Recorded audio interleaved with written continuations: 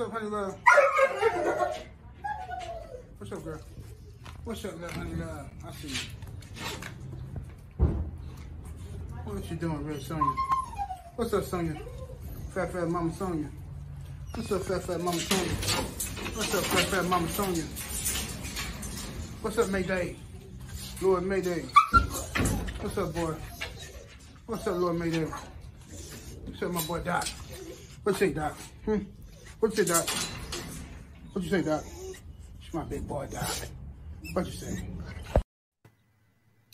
All right. Welcome back to another week, another episode of Game Dog Talk. Thank y'all for joining us.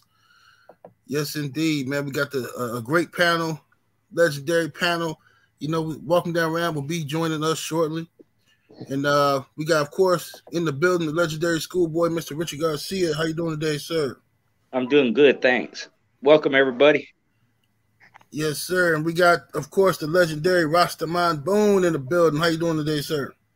I'm doing fine, and big up massive people stand tall. Yes, sir. Yes, sir.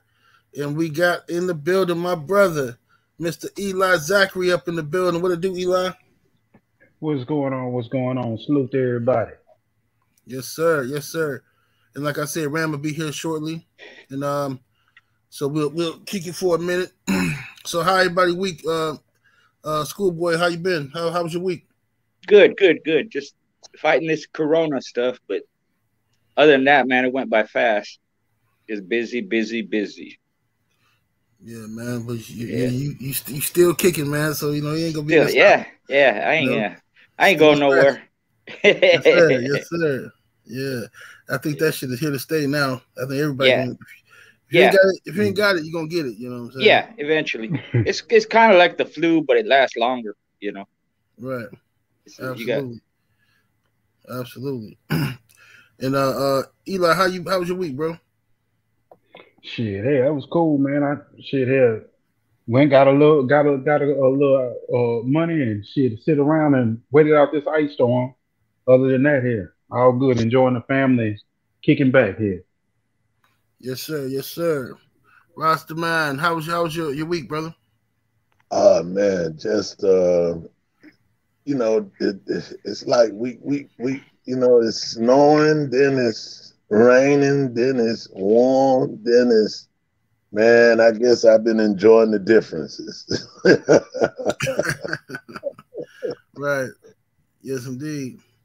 And we got the young homie Blitz up in here, man. He gonna listen in and just check out. What's up, Blitz? How you doing, brother? What's good, everybody? How y'all doing? Brother Blitz, how you doing, man? I'm hanging in there, OG. I'm just here. You feel me? I'm taking in some knowledge. I ain't got too much to say right now. Yeah, how you doing, Blitz? I'm hanging in there, boss man. Nice to meet you. Nice to meet you. Yes, sir. Salute, Blitz. Salute. Oh, that's OG. What's good, baby? This Eli. What's going on? Ram, what's good with you? Hey, look, it's all love for all y'all, man. It's all love. Most definitely. Yes, sir. Yeah, Eli got that. Not Eli, but Bliss got. Hey, Bliss, turn down your music, bro. Okay, yeah. So we won't get no copyright infringements. But yeah, Bliss got him a nice little bitch over there. He took her to a little show and won with her too. She's a nice little pretty little karate bitch and shit. You ain't got no pictures of her up on I would. You can put Instagram. I'm sorry, some pictures you could put up on your as your picture here. Yeah, that's actually I was in the middle of doing that, and then you was like, "What's good?" So I'm about to post one up right now. Hey, go ahead and do that, brother. Got you. Let me scroll up and see what we got in the building thus far. Let me see who we got up in here. Quick roll call. BFS Kennels. Salute. I see you in the building. Game Bread Pitbull Hall of Fame. Salute to your family. Luciano. Salute to you. Mike Blanchard. Salute. John Kramer in the building. George. Mr. Anderson. Miami Snoopy 305 up in here. Salute. Hold on 1 second, y'all. Here we go. I'm getting some feedback somewhere. Let me put everybody on mute. Okay. George, Mike, let me say Miami Snoopy 305. El Dios de los Perros, salute. Let me see here. Hugo, Lefty, American Pitbull Terrier, Smooth Monty in the building, salute family. Vinny, AJ, Grind Mode Kennels, Hardy Boys, Pennsylvania, Arrowhead Kennel, salute to you. Dogman RT, CD Sean, Adams Family, K-Bo, Von C, Supreme Excellence, Mike Lee, salute to you. Soul Power, aka Gamed Up Kennel, salute to you. Dogman D, Mark Wonderlynch, Bull Stallion. Let's see here. Dogman Smoke. Game Dog Smoke. Salute to you. Live Life Real in the building. Lefty, American Pitbull Terrier. Jimmy Mack, AJ, City Boy Kennel. Salute to you, fam. Lace, 704 Troy, SBO Kennels, Doug, Robert Tucker. Let me see here. I can't read everybody. Much love and much appreciation to everybody in the building. It's a lot of y'all in here. Thank y'all for joining us this week. Make sure y'all have y'all questions ready. We're going to go through some questions that we got from for Game Dog Talk this week, and then we're going to answer y'all questions that y'all put in the super chats as well.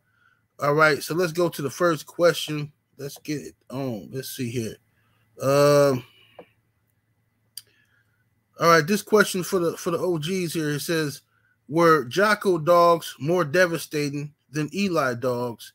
From what you guys have seen, let's start with you, Mr. Garcia. I didn't see any pure JOCKO stuff. The ones I saw were the JOCKO REDBOY. They were good. They were good all around dogs. You know, they were rough. If you think like what people did in the past, you put in rugged, hard mouth with known gameness. You do that. If it works, you get a good all around athlete. And it worked. It's a very popular bloodline. JOCKO by himself was like termite stuff. Those I think were the hardest biting ones, from the termite or the more like maybe Havana Boys Rodney, bred more along those lines. Pure ones I didn't really see any of them, but they got a good reputation, very popular. A lot of people like it. The Carolinas, made Carolinas famous. They were already famous before that. The Carolinas were. That's where Howard Teal. They did a lot of conventions over there. Right. A lot of COLBY dogs. And the JOCKO stuff is just more on the DIBO side. From the Mayfield stuff. So you cross the COLBY and DIBO. Got what's called the old rugged cross, is what Tudor used to call it. Continues to work. It'll work. Always has worked, and it always will work if you use the right dog. Right. Okay, Rasta Man, what's your experience with JOCKO dogs versus Eli dogs? Was the JOCKO dogs more devastating in your opinion? I think in any family of dog, you're capable of getting dogs of being, devastating nature.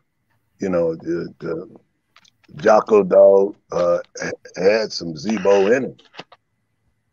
So, when people cross to mouth, they crossing to try to get that mouth. You know what I mean? But like he was saying, Schoolboy was saying, the Yellow John dogs, and they crossed that with the JOCKO stuff. Chavis and that bunch, and they got some good crosses. I seen some that was game. I seen a bitch, a female that came where it was Yellow John JOCKO cross, and she could bite. She could bite pretty good. I liked her. And then there was another one that we had came by, and we sent her to Ohio, and she was killing everything they put on her. And so, but that's been so many years ago. But yeah, you know, which one is the most devastating? I don't know. I seen some Eli dogs that you know, I think what the saloon stuff. What's that? The little dog, little sister. I would say she's about one of the hardest, one of the hardest biting dogs I had witnessed. You know, but anyway, that's all I had to say. Yeah. Yes, sir. Yes, sir. Brother Eli, what's your experience with JOCKO dogs versus Eli dogs? I mean, I pretty much gotta agree with Rasta and Schoolboy. My experience personally was that, you know, each one of them presented their own good dogs throughout history. And in my time, when, you know, shit, 20 years ago or so, when I first started getting around these dogs and really getting going, those dogs were starting to be crossed into the yellow john stuff, starting to be crossing, creating the yellow john and the termite stuff, the stuff that was really starting to build steam. Of course, they had been years before me, but those were the hot dogs. Then it wasn't really pure per se, because there's no such thing as a pure dog. It wasn't really pure JOCKO dogs, but those were the JOCKO dogs that were out there. And then you had the Shyness line of JOCKO stuff, and then you had the little like V Jackson crosses, which were Hank, but I mean that's what created JOCKO and stuff. But they were solid dogs. I mean, as far as in comparison of one to the other, to me, each one could hold their own with the other. So it's really like no serious comparison there. It's just you got good dogs from both of them. If you ask him, could the JOCKO dogs hold their own? Yeah, of course. As I would absolutely say yes. And in all things with these dogs, it depends on your source of where you got it from, of how they actually perform. So, you know, that's my answer on that. Yes, sir. Yes, sir. And we got a question here that says, does the panel have any examples in y'all experience historically, of course, of shy dogs, having a shy dog, but that dog turning into a great performer? We'll start with you, Mr. Garcia. Yeah, I had one from Don Brote. He was a Jeep Rascal dog named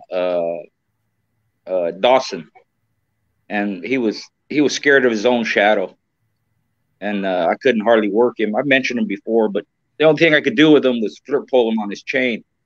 If you walk up to him, he'd run away and hit the end of his chain, about to break his neck. You know, just real squirrely. Couldn't hand walk him, couldn't treadmill, couldn't do nothing with him. But when you face him up, he'd do what he's supposed to do. I won with him. Then I sent him back to Brote. He won 2 more. I won in 31 with him, and Brote won in he won in an hour 11 and 10 minutes. And then there was you know, that white blood we talk about. I lost to a bitch named Champion Nikki. She was double bred Champion Alien, and she was like that, real shy, introverted, you know, stay in her doghouse. But man, you face her up and she would go to work. She was a good bitch. There's been a bunch of them, you know. That Snake dog was supposedly squirrely like that. He produced Grand Champion Snake Jr. You know, my buddy had a female off of him, real game, real rough. There's been a bunch of them throughout history, you know. Sometimes it's the way that they're brought up, you know. A lot of times, you know, dogmen in the past, the dogs didn't hardly ever leave their yard, you know. And so you don't get any outside influence. They don't socialize with anything else, and they can get real introverted, real shy and coy, you know. And some are just born that way. With most of them, you can work with them, bring them out of that shyness, but some you can't. That Dawson, you could never he was grown when I got him. That he was going to be that way for the rest of his life. He was just, and I think a lot of it had to do. He was isolated, and maybe there's something in his background that had dogs like that, his mother or father or something. But most of the time you can work with them and get them out of it. The best thing I say is put them with kids. Like we mentioned before, kids will bring it out of them usually. Especially if the younger you get them, the better it is. Out of that shell. But yeah, I'm sure there's been tons of them. Those are probably the two I was most familiar with. Yes, sir. Salute to Meredith Campbell in the super chat with that 50-piece. Giannis, appreciate the love, man. He says, "What's good, family? This is my contribution to the book you brothers are going to write. Salute and blessings to you." Thank you, brother Meredith Campbell. Appreciate the love, fam. Salute, Thank Meredith. You, salute. Yes, sir. Let me ask Rasta Man, any experience with shy dogs turned into great performers? Yeah. I had one. She would drop her tail. It wouldn't be between her legs, but it'd just be, instead of out, it'd be down. Mm-hmm. And once she got going, then the tail come up. But when you bring her to face her tail be down. I thought that was kind of, it was just funny, but anyway, she turned out to be a damn good dog. So, you'll find some have different character, man. And, it's all about being able to adjust to who they are. You know what I mean?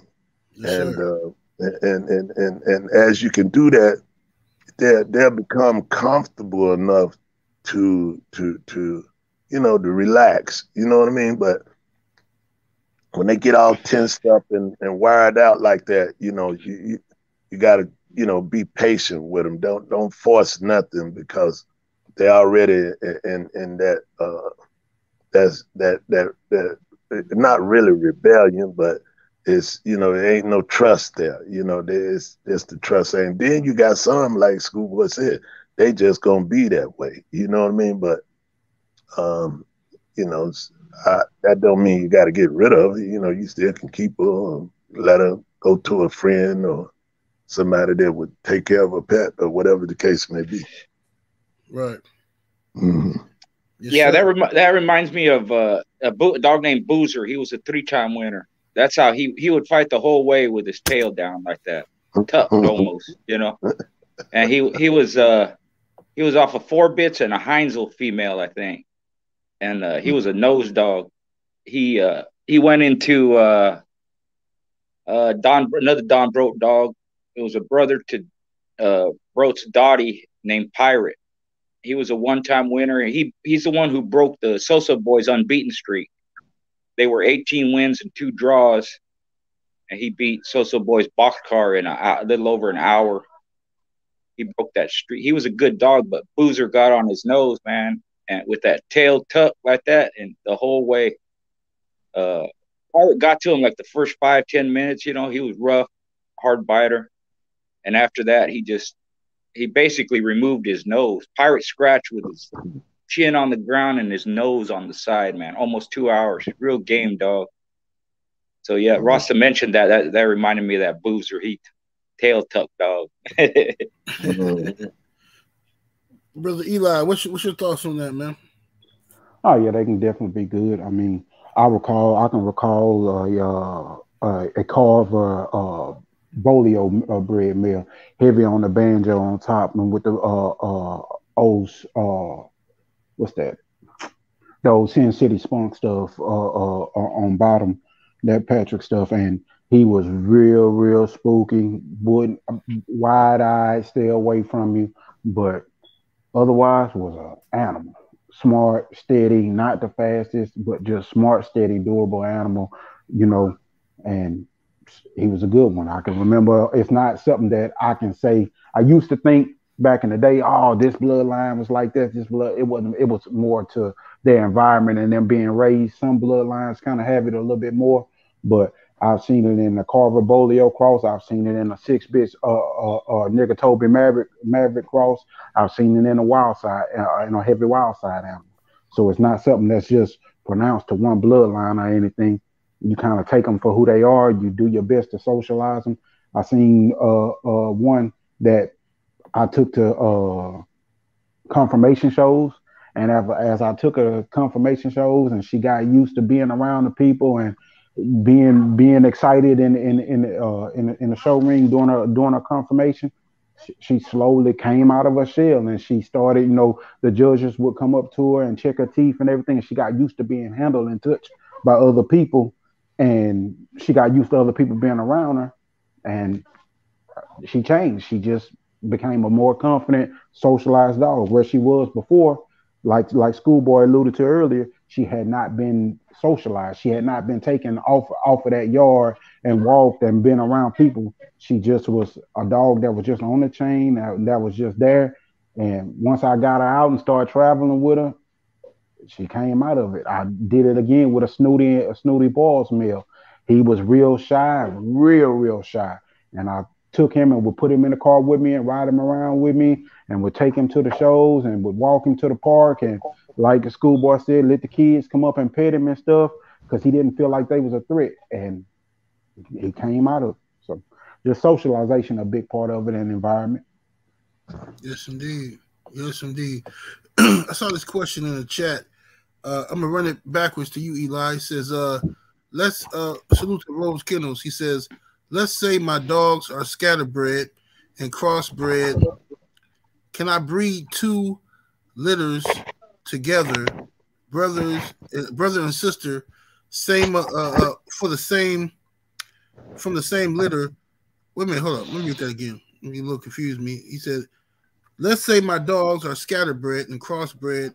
Can I breed 2 litters together, brother and sister, off the same litter to throw a consistent look and get the traits I want?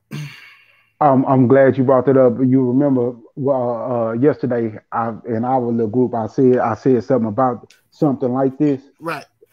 Things like back crossing and line breeding and outcross and, you know, inbreed. Those are tools in breeding.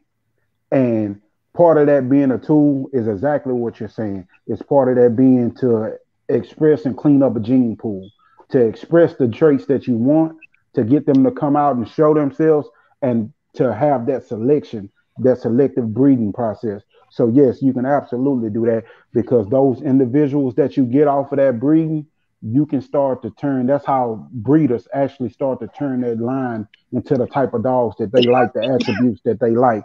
If you like a good, smart, fast dog, you pick the athletes that are fast and skilled out of those breeds, and you move forward with those particular animals, and you breed around those, and that starts to change your line and scope your line into what it is. If you're looking for a certain look, a certain structure, a certain build, a certain color that's going to be a marker, you have some old timers like that whose name was brought up last week. I'm forgetting, but I remember the conversation. They believed in markers in their line in that generation. People put markers in that generation by look. You have certain dogs that have buckskin black mass in a generation, and it's like they know they bred that generation with these 2 dogs. So when it comes back, it shows, and they believe that. You have people like Don Mayfield that love the black dogs, the English bred blood that he said, you know, and it was like a marker that was in there. Or you can see the Irish, when the red was expressed, it showed the crosses and the recessive genes. So yes, absolutely. Long story short, absolutely, yeah. You use those breeding tools, the breeding methods, line breeding, outcrossing, back crossing, which most people don't talk about, using older individuals and bringing grandparents to the forefront, and you can get those traits that you're looking for. Mm-hmm. Mr. Garcia, what's your thoughts on that? Yeah, when you have a lot of outcrosses like that, scatterbred, like you said, the thing to do would be to tighten up on them. You can brother, sister, father, daughter, mother, son. When you breed brother, sister, the hope is you get the traits from both sides. A father, daughter, you're trying to concentrate on sire, mother, son, you're concentrating on the dam. But if they're scatterbred or outcrossed like that, the thing to do would be to tighten them up. And the more you know about the ancestors, the immediate ancestors, the parents, grandparents, great grandparents, when you make those breedings, you'll see where the traits are coming from. And then, like Eli said, you're going to concentrate on the traits you like by simply using the dogs that express those traits. And with that, you can build a family of dogs off of that. You know, and you can go back to when you make that inbreeding, then you can line breed it after that. Let's say you breed brother and sister. You can take the pups off of that, go back to the father or the mother. You can go back to the grandfather. You can go back to cousins. You can breed aunt to nephew, uncle to niece, like that, and establish a foundation of traits, whichever ones you like.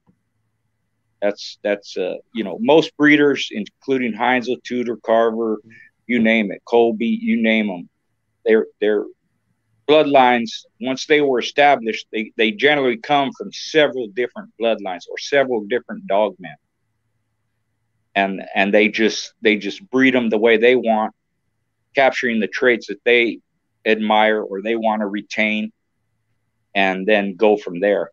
And that's when you start to get a look of particular bloodlines. Eli's dogs look a certain way, BOLIO dogs look a certain way, Carver dogs look a certain way, because those breeders captured those traits, retained them, and were able to pass them on to the individuals they use.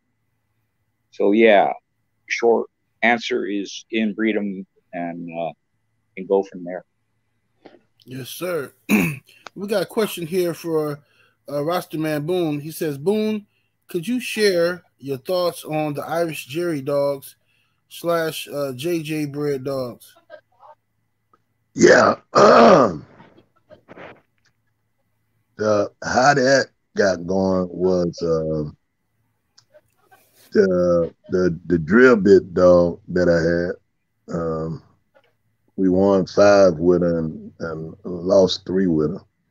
And the 3 we lost with her, they went right at 3 hours. I sold her sister to a young fellow. Her name was Busy. And some kind of way him and Irish Jerry got together. And Irish Jerry contacted me and asked me about if I had bred the bitch, and I told him yeah. And they bred the Quarter John, not Quarter John, Quarter John. Was it Quarter John? Forget the dog name. Irish Jerry bred to the Busy bitch. She was off my Crazy Red Dog and Trevor. Trevor was off Mr. Bulldog and Brandy Girl. And Crazy Red was off of Witless Ike and Witless Bam Bam. And so got a lot of good dogs out of that litter. And that's how JJ, he come down off that stuff. And let's see, one day Jerry called me. He said, look, man, you're welcome to come and do any dog on my yard. He said, I made this cross. He said, I really, really like it. I think Mona Watts got some of them dogs now. Well, not just her, there's a whole lot of people, You know how it goes. Yes, sir. Hey, thanks for the question, brother. Thanks for the question, whoever that brother is. Cervantes, yes, sir. Salute to you, man. Chief Killer Ho, back in that super chat. Appreciate you, man. Came through and he shut it down last week. Salute to you. Welcome down, Ryan. Big Steppin', you in the building, bro? What up, bro? Yeah, my bad, man. I was fucking around on the yard and shit. I didn't even know it started, man. Oh, it's all good. It's all good, bro. Salute, man. Salute, Cuzzo. What up, Cuzzo? Fucking with that fucking flirt pole and shit. It's good when you got one like to fuck with it like that. Yes, sir. Yes, sir. Who that dog on that picture, man? Oh, that's a dog named Star. Motherfucking off of Gunny to some old family red stuff, and Gunny was off of Cuervo. That's a bitch. Off a little gator. Yeah, that bitch DIBO as fuck. Yeah, that's a mean looking bitch there. Is that old? Is that old raspberry? Old family red nose stuff. I ain't hip Red to the Danger. old. Yeah, some of that. Yeah, some I of thought that. the Naraj stuff. Yeah. Thought so. Yeah, that bitch, she built like a dude there. Like we were saying, that look, you can see that look. Hell yeah, bitch like a dyke.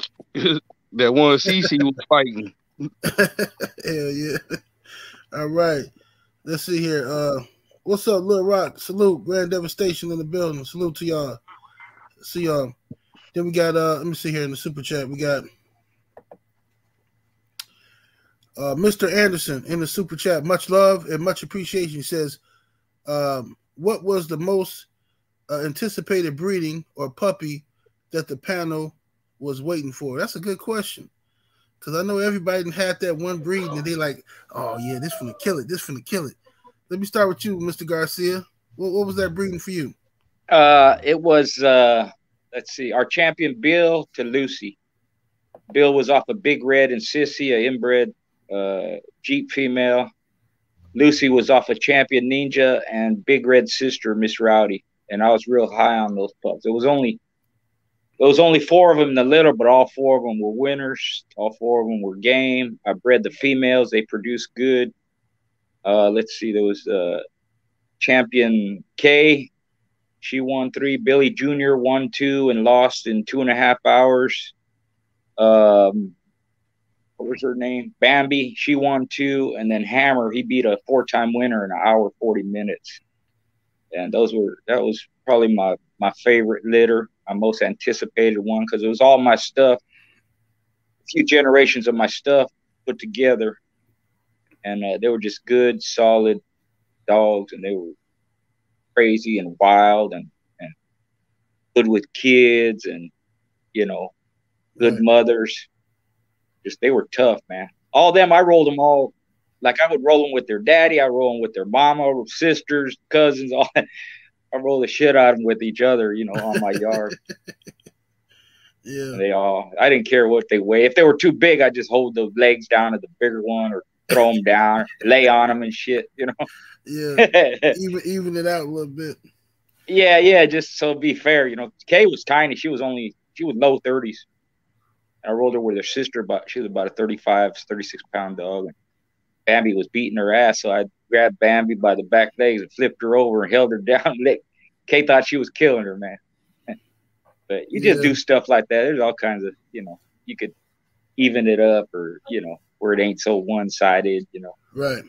But they was all good, solid dogs. I only bred the females, and they both produced good dogs. In fact, my buddy, one of the foundation bitches for his yard was off of K and Mr. Rowdy. Yes, sir. Salute to everybody who's coming in the building. We got some hitters in here, man. Salute to everybody. I see General Washington, Urban Wolves Kennels. I see you in here, Brandon Blue, Rude Boy. Salute. Rasta Man Boom. What was your most anticipated breeding? That breeding that had you up at night waiting on them puppies. Well, the first time that I bred Lady Stone, and I was like, man, she had, I think it was about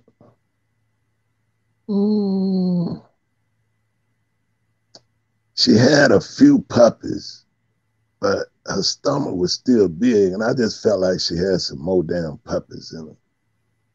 And so I took her to the vet, and I requested that he do a C-section.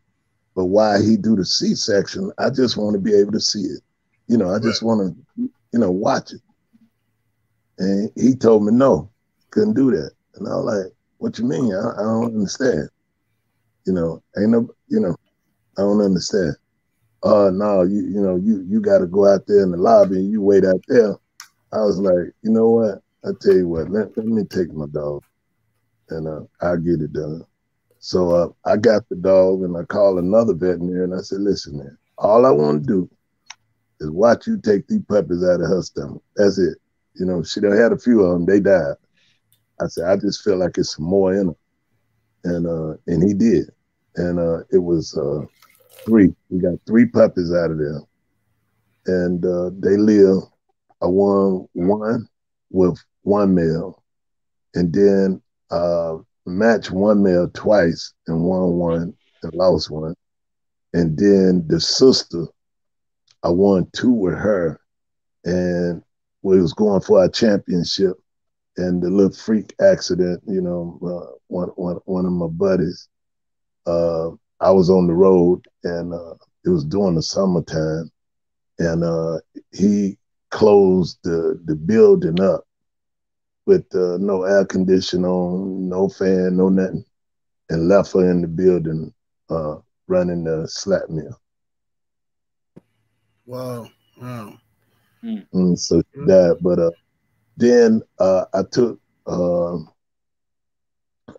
one that I won with, I bred him to, so the puppies was off of Whitley's Ike and Lady Stone. So I took one of the males and I bred him to his brother daughter. And then I had a yard full of them motherfuckers, man, screaming, man, jumping, flying. Man, I got big plans, but you know, we done made a good run, you know what I mean? We done made a good run. And I said, well, you know, we just kicking back. We ain't up to nothing. And all of a sudden I was out of state and I came in, I flew in, picked up my kids from private school, and I pulled in my driveway and they got sheriff from the back of my yard all the way to the front of my driveway. And I'm like, what the fuck? And I had it's ironic we talk about a termite dog. I had a termite dog that I had got from Perry Powell, and the dog eyelash would stay rolled up on the eyeball. Y'all know what I'm talking about? And it'd be that coal in the eye, you know what I mean? So every day, this dog eyes had to be cleaned out. So whether I was here to do it or whoever I had doing it, they had to do that because, you know, it just stayed, you know, cold in the eye. So I had the surgery done. I think the vet charged me about $300. And what they did, they went in there and lanced some of that skin out and pulled the eyelid up so it'll stay, the eyebrow stay off, the eyelashes stay off the eyeball. And so I pull up in my driveway and, you know, I got my kids with me. So I'm like, damn. I told my kids, I said, listen, y'all go straight to the house, call your uncle, and then go next door and let them come pick you up. You know what I mean? So I can handle this. So I get up here. I'm like, hey, what's going on? We got a call. You've been doing dogs and this and that. I said, man, I just flew in. Here's my plane ticket. What you talking about? Well, you know, we got to check the dogs and this and that. I'm like, yeah, okay, go ahead. Y'all check the dogs. And then they come back and they said, well, you got one that's been fighting. I said, what you mean? Yeah, that one right there. I said, that's a puppy, man. That's not a grown dog. That's a puppy. Oh, well, I said, no. I said, the dog has surgery. I said, we can call a veterinarian, or the bill is on the desk here. You can look at that. And that's when the officer told me, said, we ain't got to look at nothing. I was like, well, damn. But what y'all come here for? Because you damn sure didn't come here for doing nothing right. If you saying it like that. And man, that thing hurt so goddamn bad, man. Cause at that time, I done got dogs off Lady Stone. I got dogs off Crazy Red. I got dogs off of Nimrod. The yard is, you know, at that time, I rolled a couple of them, and man, shit, we had went to some shows and motherfuckers like, damn, them motherfuckers bite harder than everything we seen this weekend. But anyway, man, so yeah, that was really I was anticipating to do a lot with that flock that I had right there. It was about, I think they took about 35, 40 dogs. Damn shame. Yeah, man. I was, damn, man. Damn shame. And look, and this the thing. I was like, yo, I said, listen. It was like, oh, well, we just gonna, you know. I said, man, you can't put them dogs in the same pen. You see, they was on the chain by themselves. You can't put them in them cages together. Oh, I guess we can put both of them in there. Man, they had that fucking truck rocking going on. Dumbasses. Hey, look here. I know when they got wherever they were going, there was blood everywhere. I'm telling you, bro, them motherfuckers, you can see the back of the truck just going side to side. I'm talking about, and they just throwing two dogs in it, put two in a thing. Man, is y'all crazy? Shit, man, I couldn't believe it. But anyway, you know, that was some, I was really anticipating on seeing what that crew was going to look like, you know, because they looked good. And the other guy that asked us about that breeding, I meant to say this, I want to get back to you, is you know, all the fellas said everything correct. But the one thing that a lot of people don't do is they be looking for certain things in certain breedings. Okay, well, the only way to get what you're looking for is you got to keep them. Yeah. You can't breed them and say, well, I'm gonna keep two. This is it. It don't go like that. Yep. You got to keep every damn one of them. If you want to know exactly what you're doing and what you got, when you make them breedings, you got to keep every damn one of them, and then make your assessment as they become of age. Yep, true. But if you're getting rid of them before then, you don't know what the hell you're doing. You don't know hope in the prayer. Yep. But that's what I used to do. I would breed and I keep all of them. Damn it, I have shit. But you don't see what you got. Yeah, but go ahead. I'm through. Yes, sir. Yes, sir. Man, so they just took the damn dogs. I'm still stuck on that part. Man, I'm still hurting from that shit, man. It was like, you know, I mean, I swear, man, that shit hurt, man. I was like, man, I couldn't believe it. And, you know, and somebody called them on me. And the girl told me, you know, she said, look, you know, they had an anonymous caller to call in. And because I knew one of the girls, and she used to help when I would do food and stuff like that for homecoming and special events. And she just wanted to make a little side money.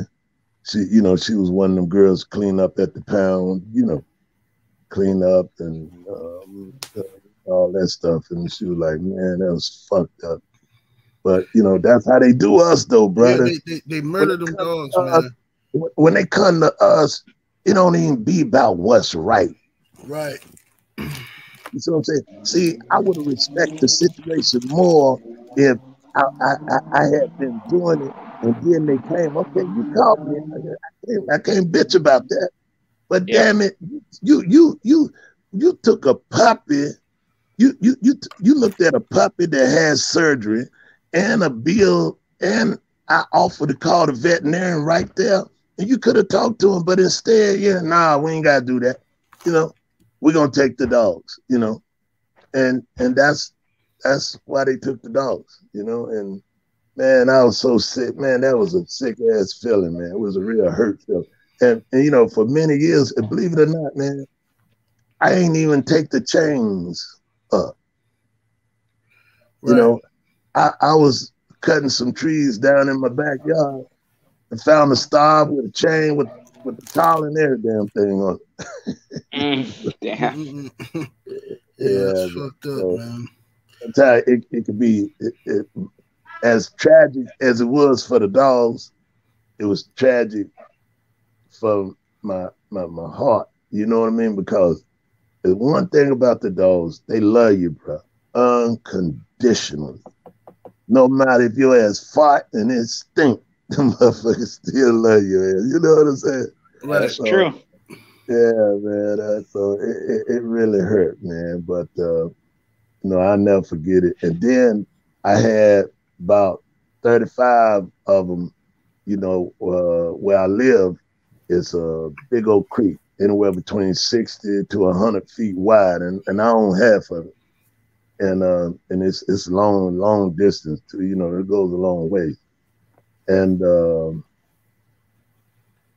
I had about 35 of them I didn't know that the water would come up as high as it would.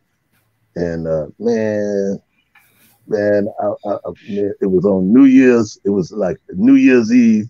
So me and the old lady, you know, we done went to one of our friends' house. We hanging out and shit.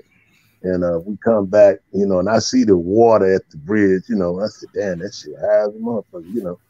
So we coming on up the driveway. So I heard one of my dogs, he like, ooh, ooh, ooh. I never forget that sound, man. And I'm like, damn, I ain't never heard him sound like that. I said, damn, man, I'm drunk and shit. That's when I was drinking a little bit. I said, damn, I'm fucked up and shit. You know, me and the old lady done hung out New Year's, you know what I mean? I said, shit, I'll go down there in the morning. I'm going to go to sleep.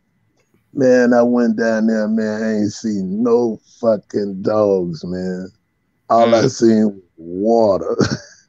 Damn. Fuck. Hey, and them dogs there, they was inbred ZEBO dogs, bite like hell. And I had some Madeline's Outlaw REDBOY cross down off the Ike Bam stuff. I had male and females. Man, them motherfuckers, woo, boy, they was the package, man. But anyway, I lost a lot of dogs that I know I would have did a lot of things with.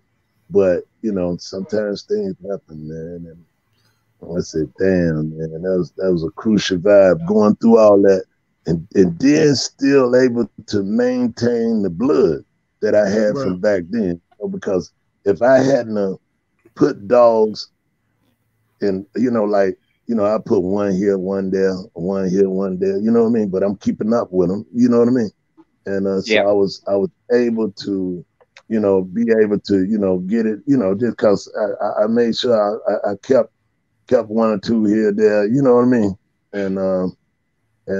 But that was my journey, bro. So if I could have got that crew that I lost when they came in here and took, man, that crew there would have been, ooh, good grace. And the crew before that I lost down there, and them son bitch, man, everything was on fire.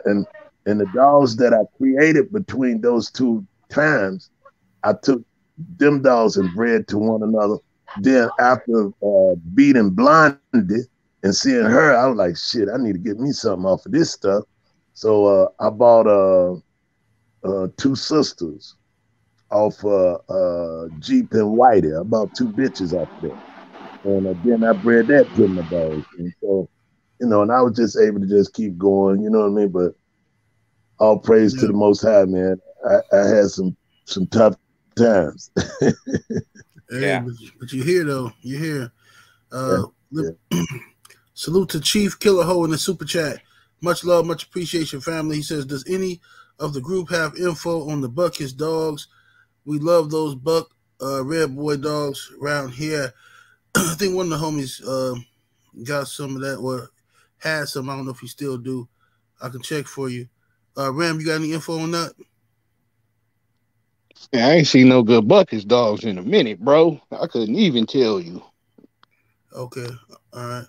I thought one of our homies had some of it. I thought I seen it. I got to ask him. I got to look at it and see. I thought he did. I could have swore I seen some. But I'll let you know next show, Chief Killer Ho. Anybody on the panel, any info on the Buckets dogs? Okay. All right. Bulldog Kid in the super chat, much love, much appreciation, says, what's your definition of a true competitor? Is it the quality of dogs or the quality of the dog man? Let's start with you, Brother Eli. For me, it's both, but the quality of a dog man proves the quality of a dog, and the quality of the dog shows the standards of a dog man. That standard that dog man set is what brings out the quality. So overall, it starts with the dog man. You know, I mean, you can put a great dog in the wrong hands, and they can get completely fucked off. But if you put a great dog in good hands, it'll show you a lot. And also, same thing. No matter what aspect of it you talk about, whether you're talking about breeding, conditioning, or handling, whichever aspect of it that you're talking about, no matter, you will encounter the fact that it takes a good dog man, it takes a good man behind them to actually prove and show. So I would say to be a good to show the quality competitor, you have to look at the dog man first. All right, Brother Ram, what's your take on that, brother? Gotta agree with Cuzzo Eli, man. You gotta be a fucking good quality dog, man, to not fuck off no good dog. If you ain't a good quality dog, man, or just a good quality man in general, you ain't gonna get blessed with the good dogs. And when you do get them, you gonna fuck them off. I done seen so many motherfuckers get dogs like 2-time winners, don't do them, breed them, lose them in an accident, lose all the offspring in an accident. You know, just dumb shit like that. So if you're not a top shelf dog, man, you can fuck up, you know, good quality shit. And a lot of good quality bloodlines went to the wayside because of motherfuckers not being top shelf dog men. Excuse me, I was grubbing. Oh, good. Mr. Garcia, what's your take on it? Yeah, you got to have a good dog first.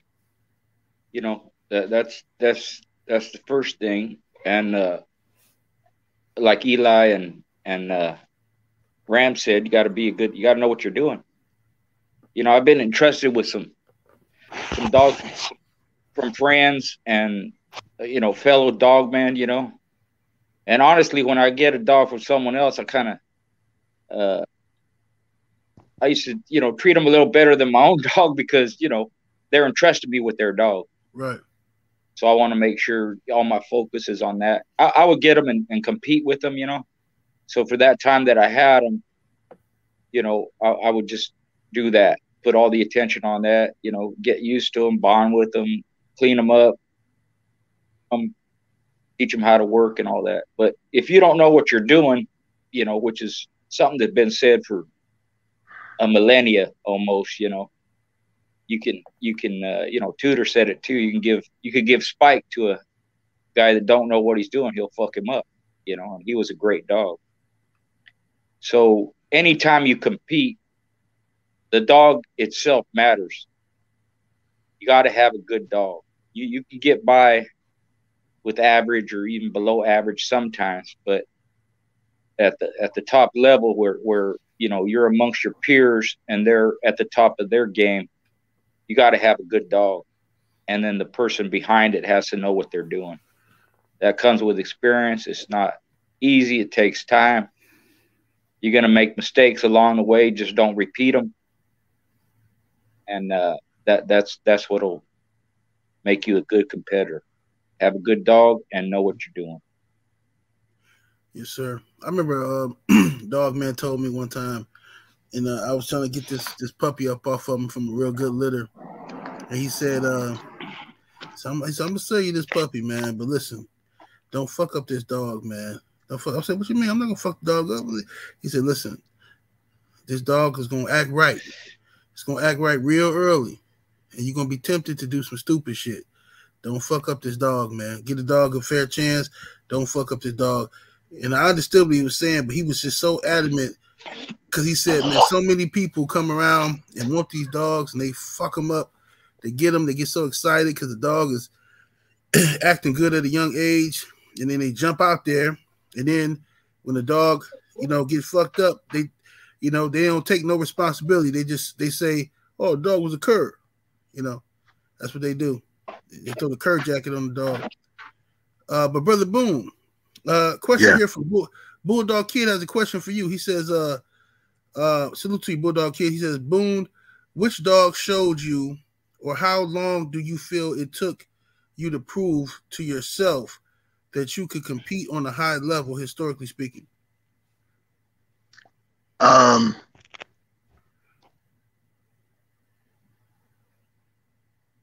I didn't know. All I wanted to do when I was younger is one of the four: win, lose, draw, or pick up. And the joy of being competitive was just deep within me. In the projects, we would box every day. Every day we get off the, how many people jump off the bus, run home to go get hit upside the head? I mean, that's what we used to do every day. You know what I mean? I mean, we were laughing, boy, we're going to get you today, boy. We run into the house, change clothes, and then we go down there where the gloves at, and then, man, it's on. We out there for 2-3 hours. You know what I'm saying?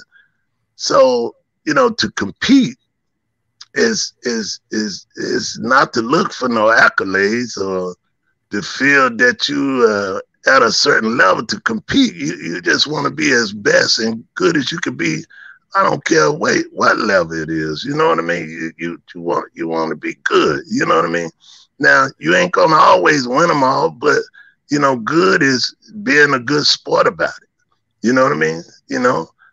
Being a gentleman, you know what I mean? Because, sometimes you lose. So how you going to act when you lose? You going to act like a clown? You're going to accept your losses like you would accept your win? That makes a big difference in who you are, man. And, but, you got some guys, they get emotional when they lose and they find themselves sometimes, nobody wanting to really deal with them. You know what I mean? Because, who want to be dealing with a damn fool? You know what I mean? If you're going to do anything, you want to make sure that you're going to get back to your family and all that shit. That's what you're looking at. You know what I mean?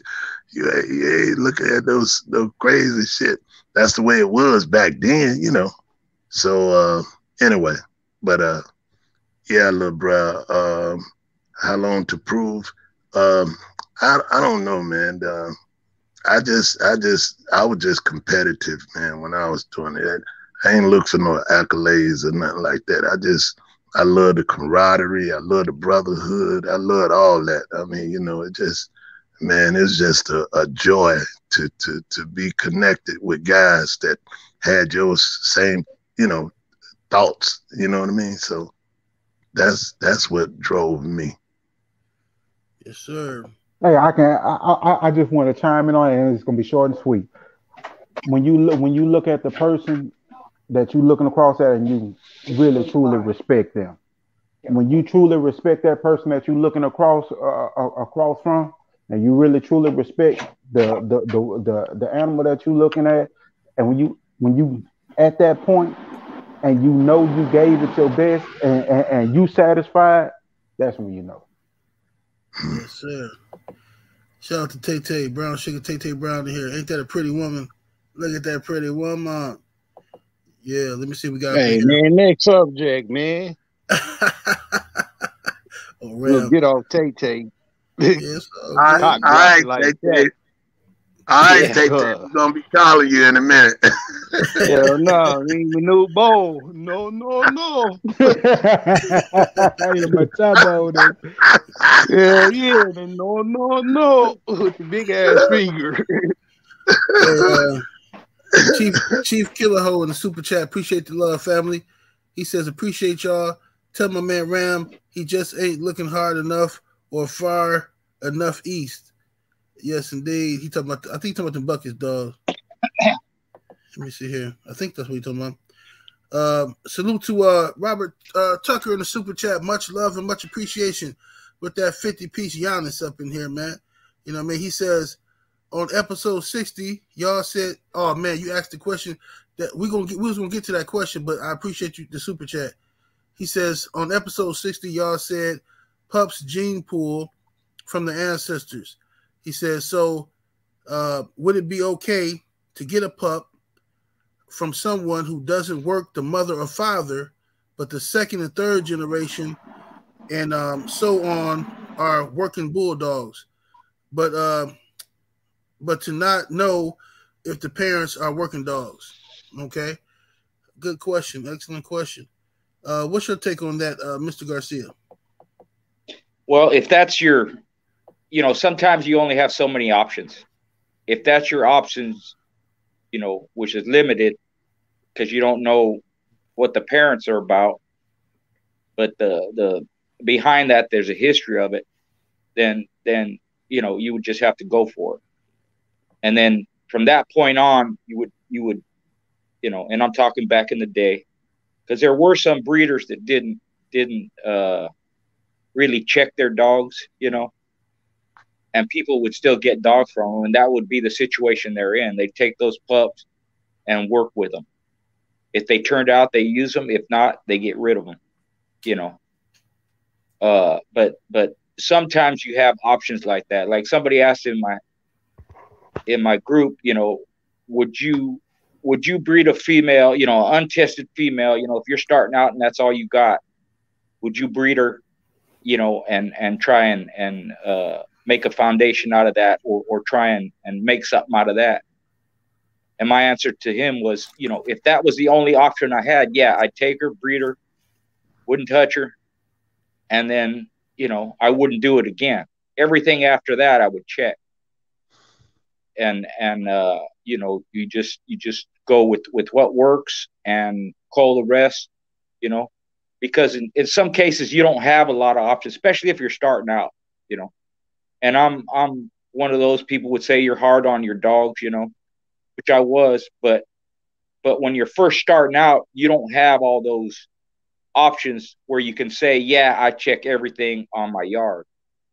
That comes later, because there's going to be one or two or a few or whatever it is where, you know, it's going to be like that, where you know, parents weren't done nothing with, the grandparents were, great grand, all the way back was, but then parents weren't. And if you're starting out and that's the only dog you can get, or one of the few options of dogs that you can get, that's how you would go about it.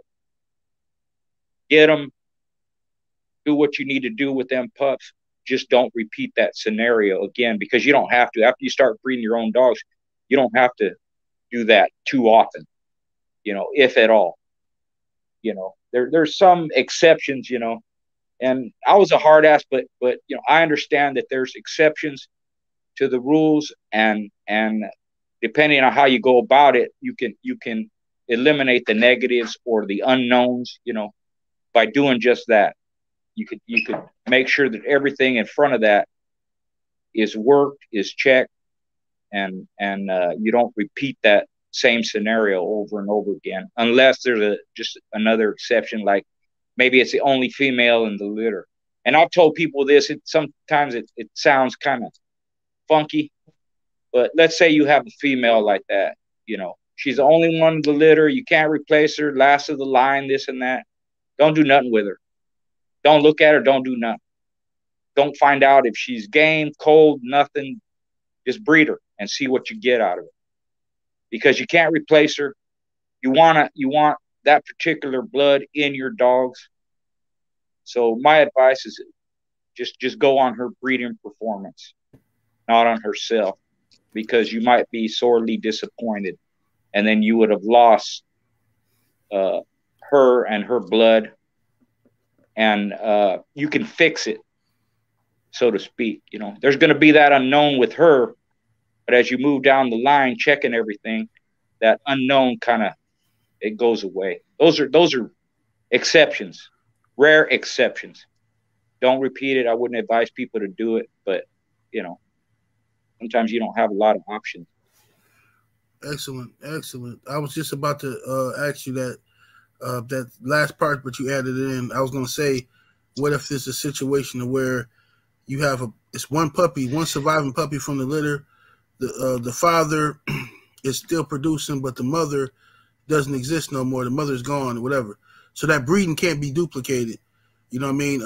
Yeah. Yeah, go ahead. That would be that scenario right there. Yeah. I would, if it was me, I would keep her, raise her up, breed her. I wouldn't look at her, touch her, face her off, nothing, and just breed her and see how she throws.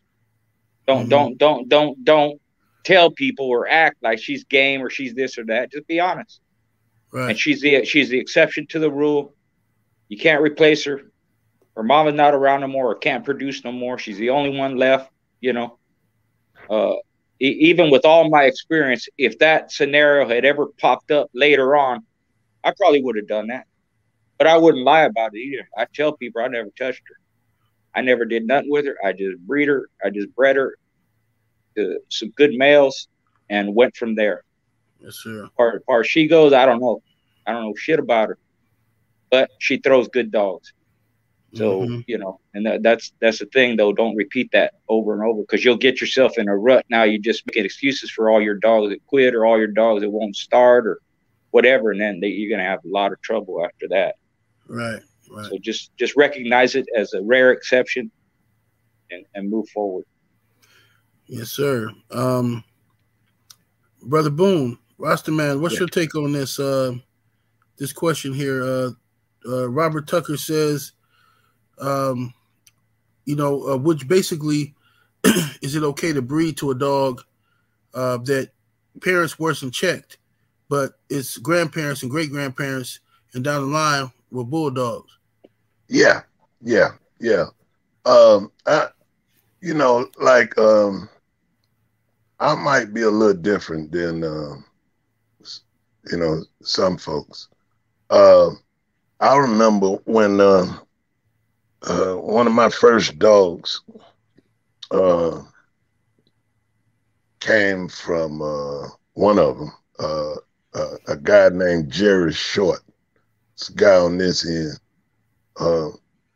And we really didn't know much about the dogs, but, you know, a friend of mine that lived over there in the neighborhood I stayed in, he was like, man, I know a guy got some dogs. I said, well, shit, let's go down there. And seen the little Dalmatian looking dog with the little old blockhead. I like old blockhead looking dog anyway.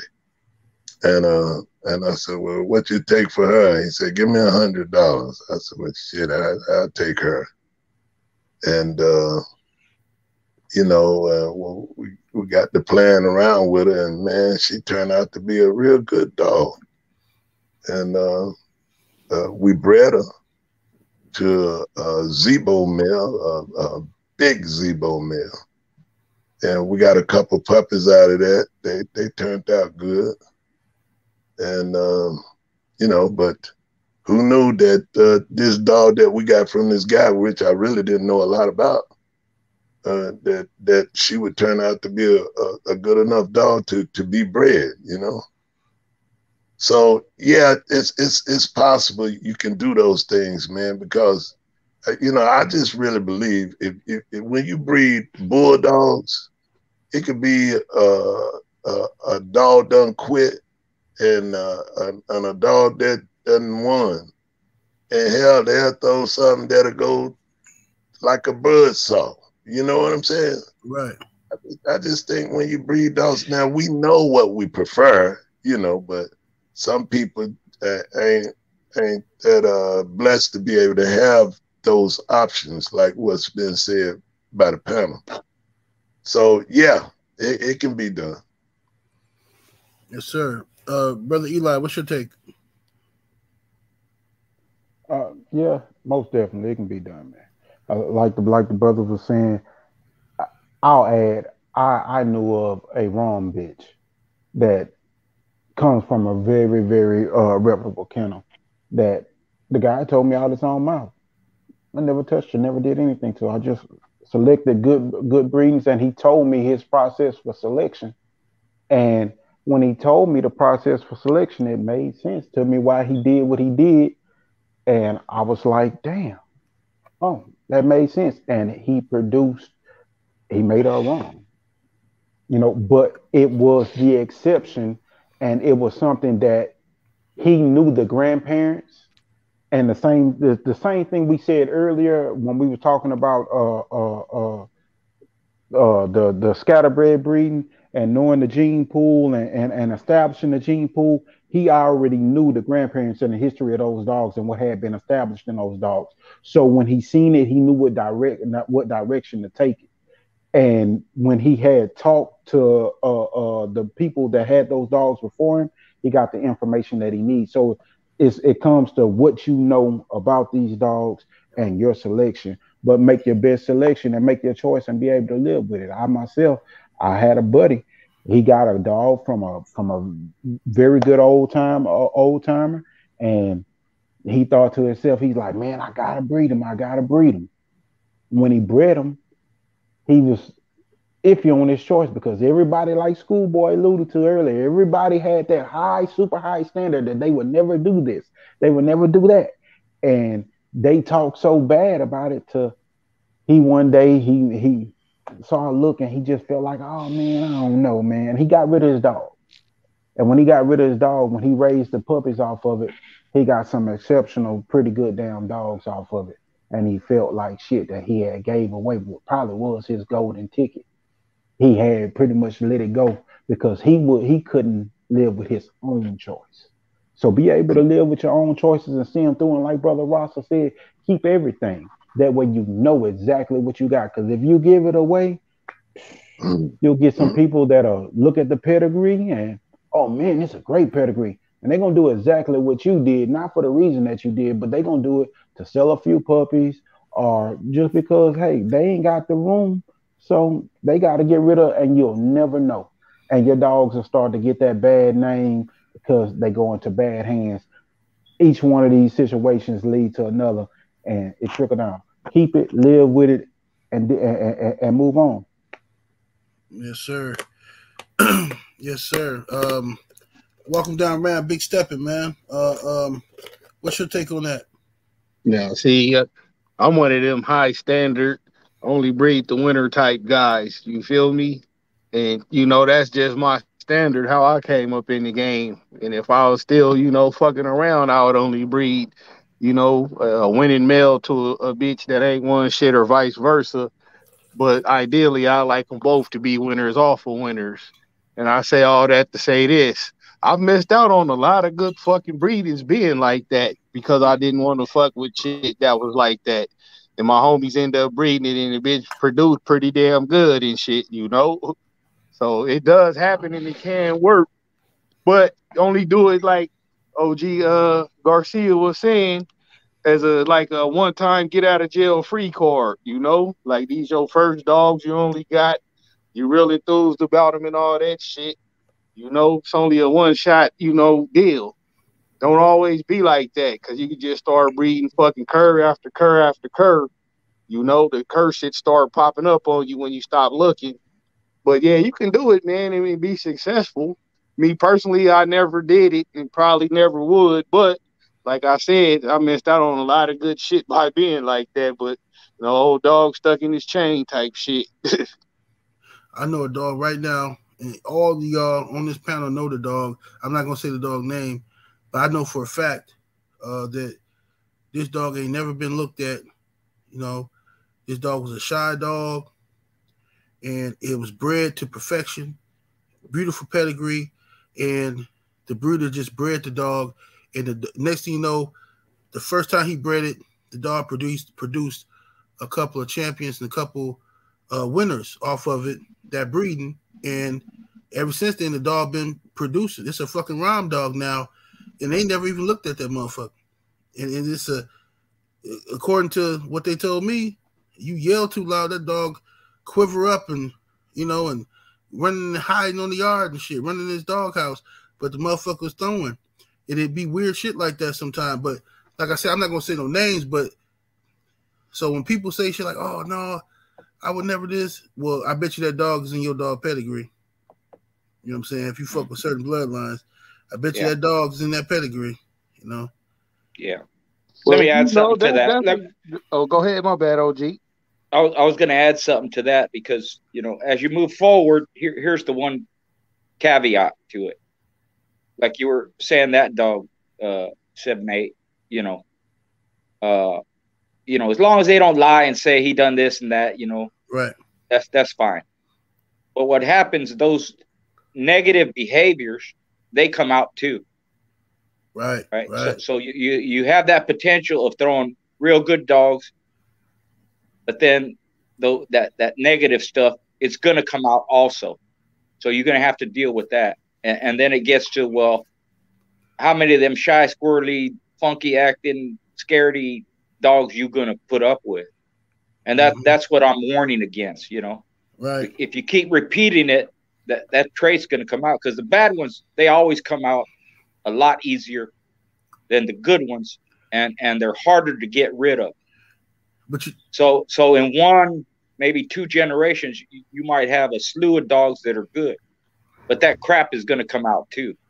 That's one of the reasons why Ram is saying what he's saying, because you know, if you check them, they're solid, and their temperament, behavior, everything about them, there's more pluses than minuses, then you have less chance of having those negative traits come out.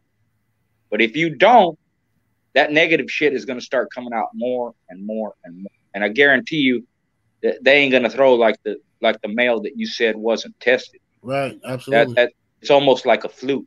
Right. You know? So you got to be careful when you do that. You know, that's why it's like we talk about cold dogs. You know, they can throw, they can produce great dogs. But like what happened with Danny Burton, he bred a cold bitch. All the males were good. They used them all. They matched them all. Every bitch in that litter was cold.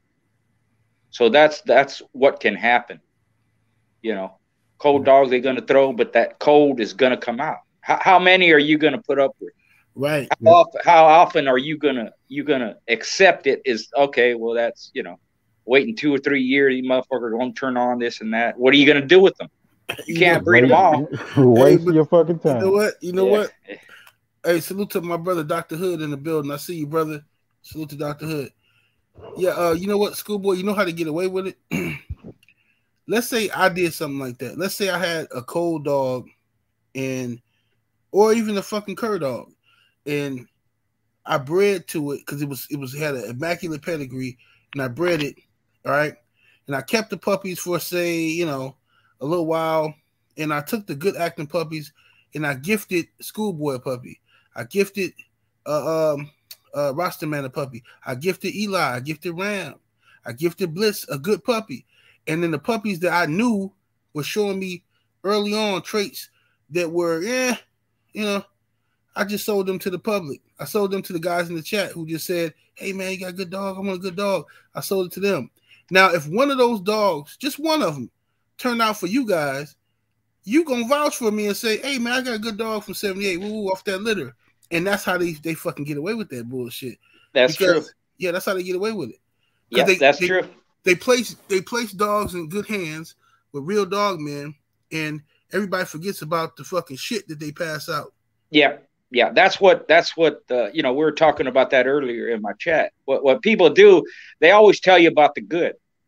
So you made that breeding, you might get 1, maybe 2, and you got 6. It ain't worth a shit. They're gonna talk all day long about that 1 or 2. It's gonna go down in history. They ain't gonna tell you about the other 6 that weren't worth it.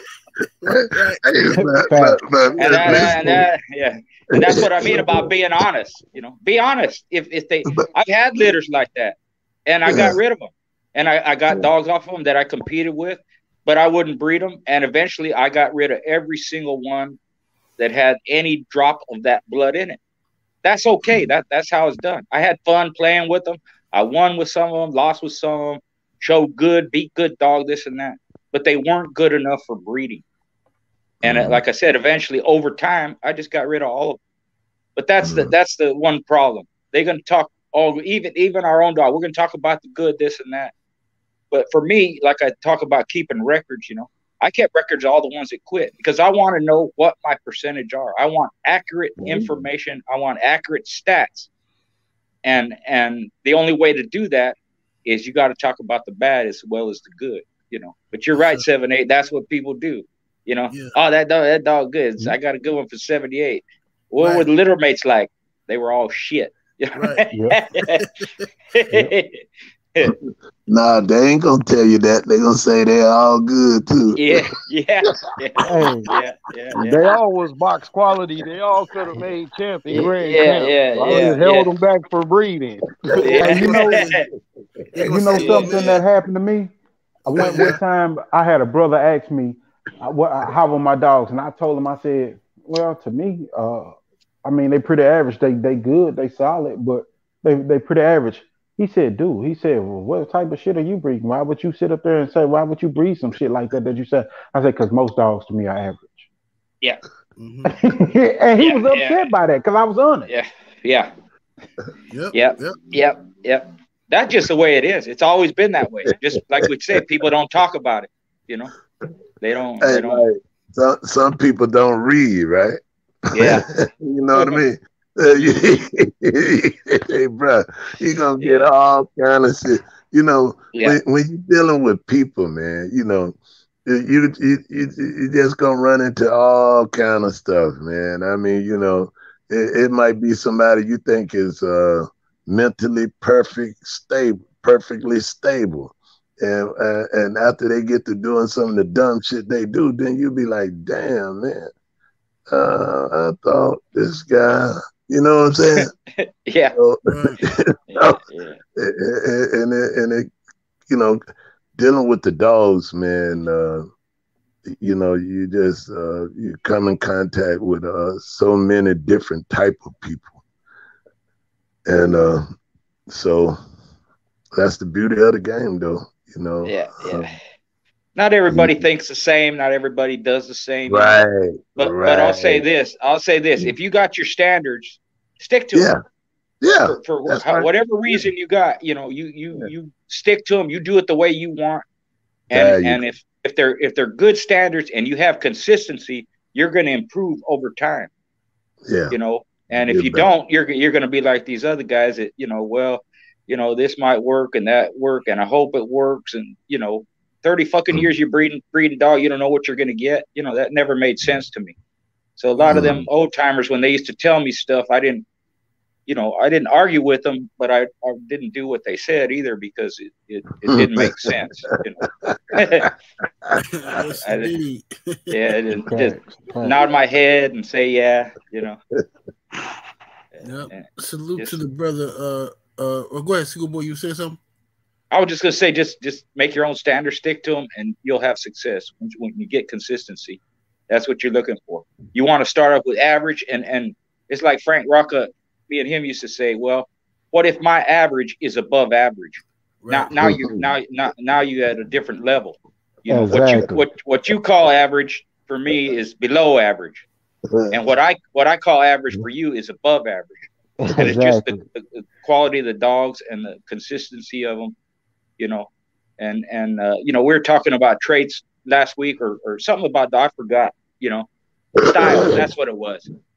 And when people ask what you like, generally I say, you know, I like dogs that scream in the corner, scratch hard, don't hesitate, stay and hold, always busy, always doing something. I don't like stupid dogs. It ain't so much, you know, I want a shoulder dog or a face dog or anything like that. But those are the traits, speed and power, stuff like that I tried to keep in my dogs. The ones that didn't have that, I didn't use them. I didn't keep them. If they scratch slow, I might use them, compete with them, but I ain't going to breed them. You know, if they squirrely or funky acting, or the bitches ain't good mothers, you know, all this. You make your own rules for your dogs, and then stick to them as much as you can. You're going to have exceptions like we just talked about, but over time, you're going to see that consistency. You're going to, you know, don't accept subpar shit or just something negative that you say, oh, well, you know, he's good at all this, but he got, you know, motherfucker scratches slow. Don't accept it, because you'll start get a bunch of slow scratching dogs, you know. Right. And see what happened. This what happened. And I just want to say this is you'll say, instead of the 10 count, we need a 20. Yeah. Exactly. Now you're changing the whole game just to suit your blood, you know. Yeah. Yes, indeed. Salute to the brother Rascal Grant, Little Rock in the building. Appreciate the love, family. He says, "What's up, Little Rock?" He says, "Have you ever seen a dog quit in someone's hands and then in the hands of someone else go out game?" Let's start with you, Mr. Garcia. I've heard of them. I've seen dogs that quit and then won. I would say because they were in good condition, they would give you the you would have that concept that they're relatively game, but mostly it's because they're in real good condition. You know, I've heard of people saying dogs, you know, dead game after he quit this and that. It depends on the circumstances. When something like that happens, it's usually because the dog was real young and it stopped when it was young, you know. But a full grown dog that was competed with, he's mature and he quit. I've seen him go and win again, but I wouldn't say they were dead game or very game at all. It's just they had a lot of ability. You know, I had a dog like that. I called him after he lost. He lost in 2 hours and 8 minutes. He was an athlete, took punishment well. He could bite, rugged. He had over, in roles and matches, he had over 10.5 hours on him when he was 3.5 years old. Just a durable dog. But he quit. I got rid of him. But a dog like that, somebody could have took him, or I could have took him again and won with him, depending on just because of his ability. But, you know, I've heard dead game dogs after they quit and this and that. You know, Rascal would be another one. He quit when he was 16 months old. You know, that's immaturity, I would say. Just depends. He went over 2 hours after that. You know, I don't know the circumstances of his wins, but, you know,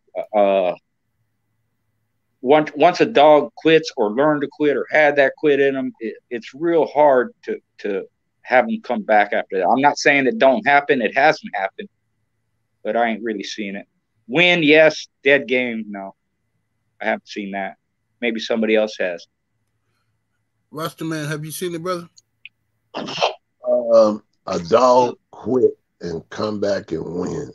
We'll come back and die a game. No, not that I know. I've had an experience where we had one that we seen losing, and we just said, you know, let's come back and you know, pick up and let's come back and we'll get them. And so we did that, you know, but not quit and then come back dead game. No, I haven't seen that yet. And I'm sure it's possible because I'm telling you, these bulldogs are very, very unpredictable. You can be thinking you got it all figured out, man, and sometimes they'll do some shit you ain't never seen, like old Bronson, Grand Champion Bronson. Hell, he was getting his ass ate up until I came in there, and then he killed the dog. So, I mean, you know, these dogs are funny, man. It just depends on, you know. And then another thing that I really find that's important with the dogs is what kind of relationship you have with the dog. That's very important, man. If you got that relationship with that dog where he trusts you, you know, like, you know, his caretaker or whatever the case may be, that joker would go a long ways for you, you know. But yeah, that's true. You know, that Mr. Rowdy dog that I talk about, my wife bottle fed him, hand raised him, you know. His first match, my partner did him, and he kind of messed up on the keep. Anyway, he was losing.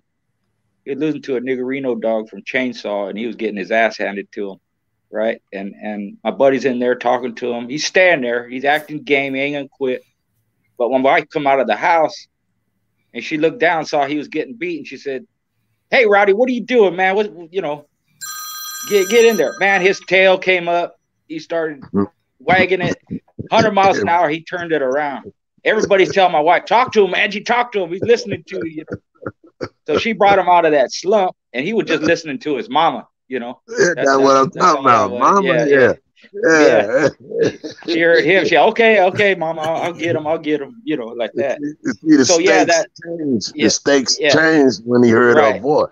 Yeah. Exactly. Yeah, and like Boone said, that bond, it matters. It can make a difference, you know. Yeah, that ain't nobody taking the L in front of their mama. We gonna fight for the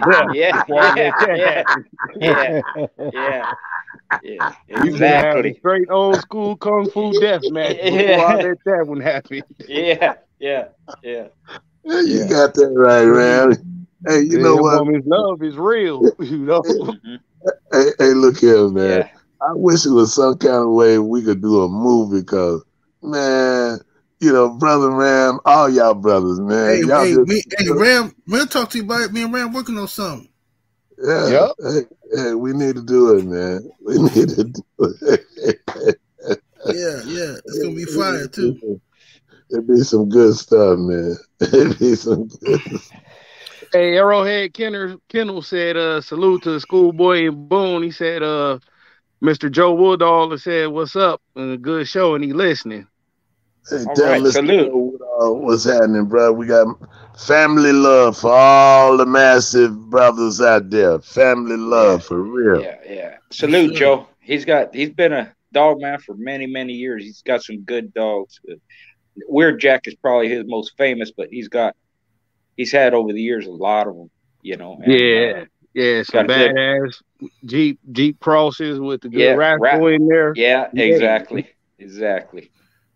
Todd Green in the super chat. Appreciate the love, family. He got 2 super chats, 2 questions. He says, can a 10-year-old stud still throw good dogs? And how many pups on average do 10-year-olds throw? We talked about this, I believe, last week or the week before. But bro, last week. It's 10-year-old dogs that can, bro, look, Grand Champion Hog's father, War Pony, is still out here for stud, open for stud for like 2 G's, man. Throwing pipe, laying pipe to all you bitches. You know what I'm saying? And that motherfucker gotta be, I don't know how old he is, 13, 14 or some shit. I think he is. Yeah. He's laying pipe. Yeah. Health and virility and you know, what kind of condition they're in, you know, that all, you know, Big Red, he threw pups till he was 15 years old. Good ones. And he was always in good shape, always exercised, always fed right. I even used to roll him on his sons when he was 8, 9 years old, you know, just to start him up or to, you know, he was bigger and broken teeth, but he would get in their shit right away. They knew they were in it, you know, it was no fucking around. So he was good for that, you know, and he would just that health matters a lot, you know, health and virility and just good exercise, good food. And you can get a lot more years out of them than something that ain't taken very well. Taken care of very well. My pup that I registered with you, his dad is 13, you know, and his litter had like 5 or 6 of them in it. There you go. Seen him last weekend, and I ain't even recognize him because I ain't seen him in a couple years. Like, that motherfucker looked like how he looked the last time I seen him, you know? Yeah. Motherfucker looked like a 7, 8-year-old dog, but my partner take real good care of him and shit. So, you know? Yeah, there's a picture, you know, it's on my International Coalition Dog Registry logo, and it's probably Big Red's most famous picture. He's 13 years old in that picture. He don't have one gray hair. Nothing. He looks like a young dog, looks like a 5-year-old. But that's just, you know, taking care of them, exercise, good food. That's why good aftercare is important too, though. Exactly. That aftercare, you know, when you get good at it, you can make your shit to the untrained eye look like he never had a tooth in him, you know? Yep. From the fur growing back to no scars, none of that. Like, damn. You can't tell this motherfucker got 10 hours on him. Yeah, exactly. Okay, salute to Bulldog Kid in the super chat. Appreciate the love. Hey, before I read his super chat, listen, y'all. It's very important that y'all go back and watch all of the shows we do, man, and really listen to the shows, because we have different questions within the show.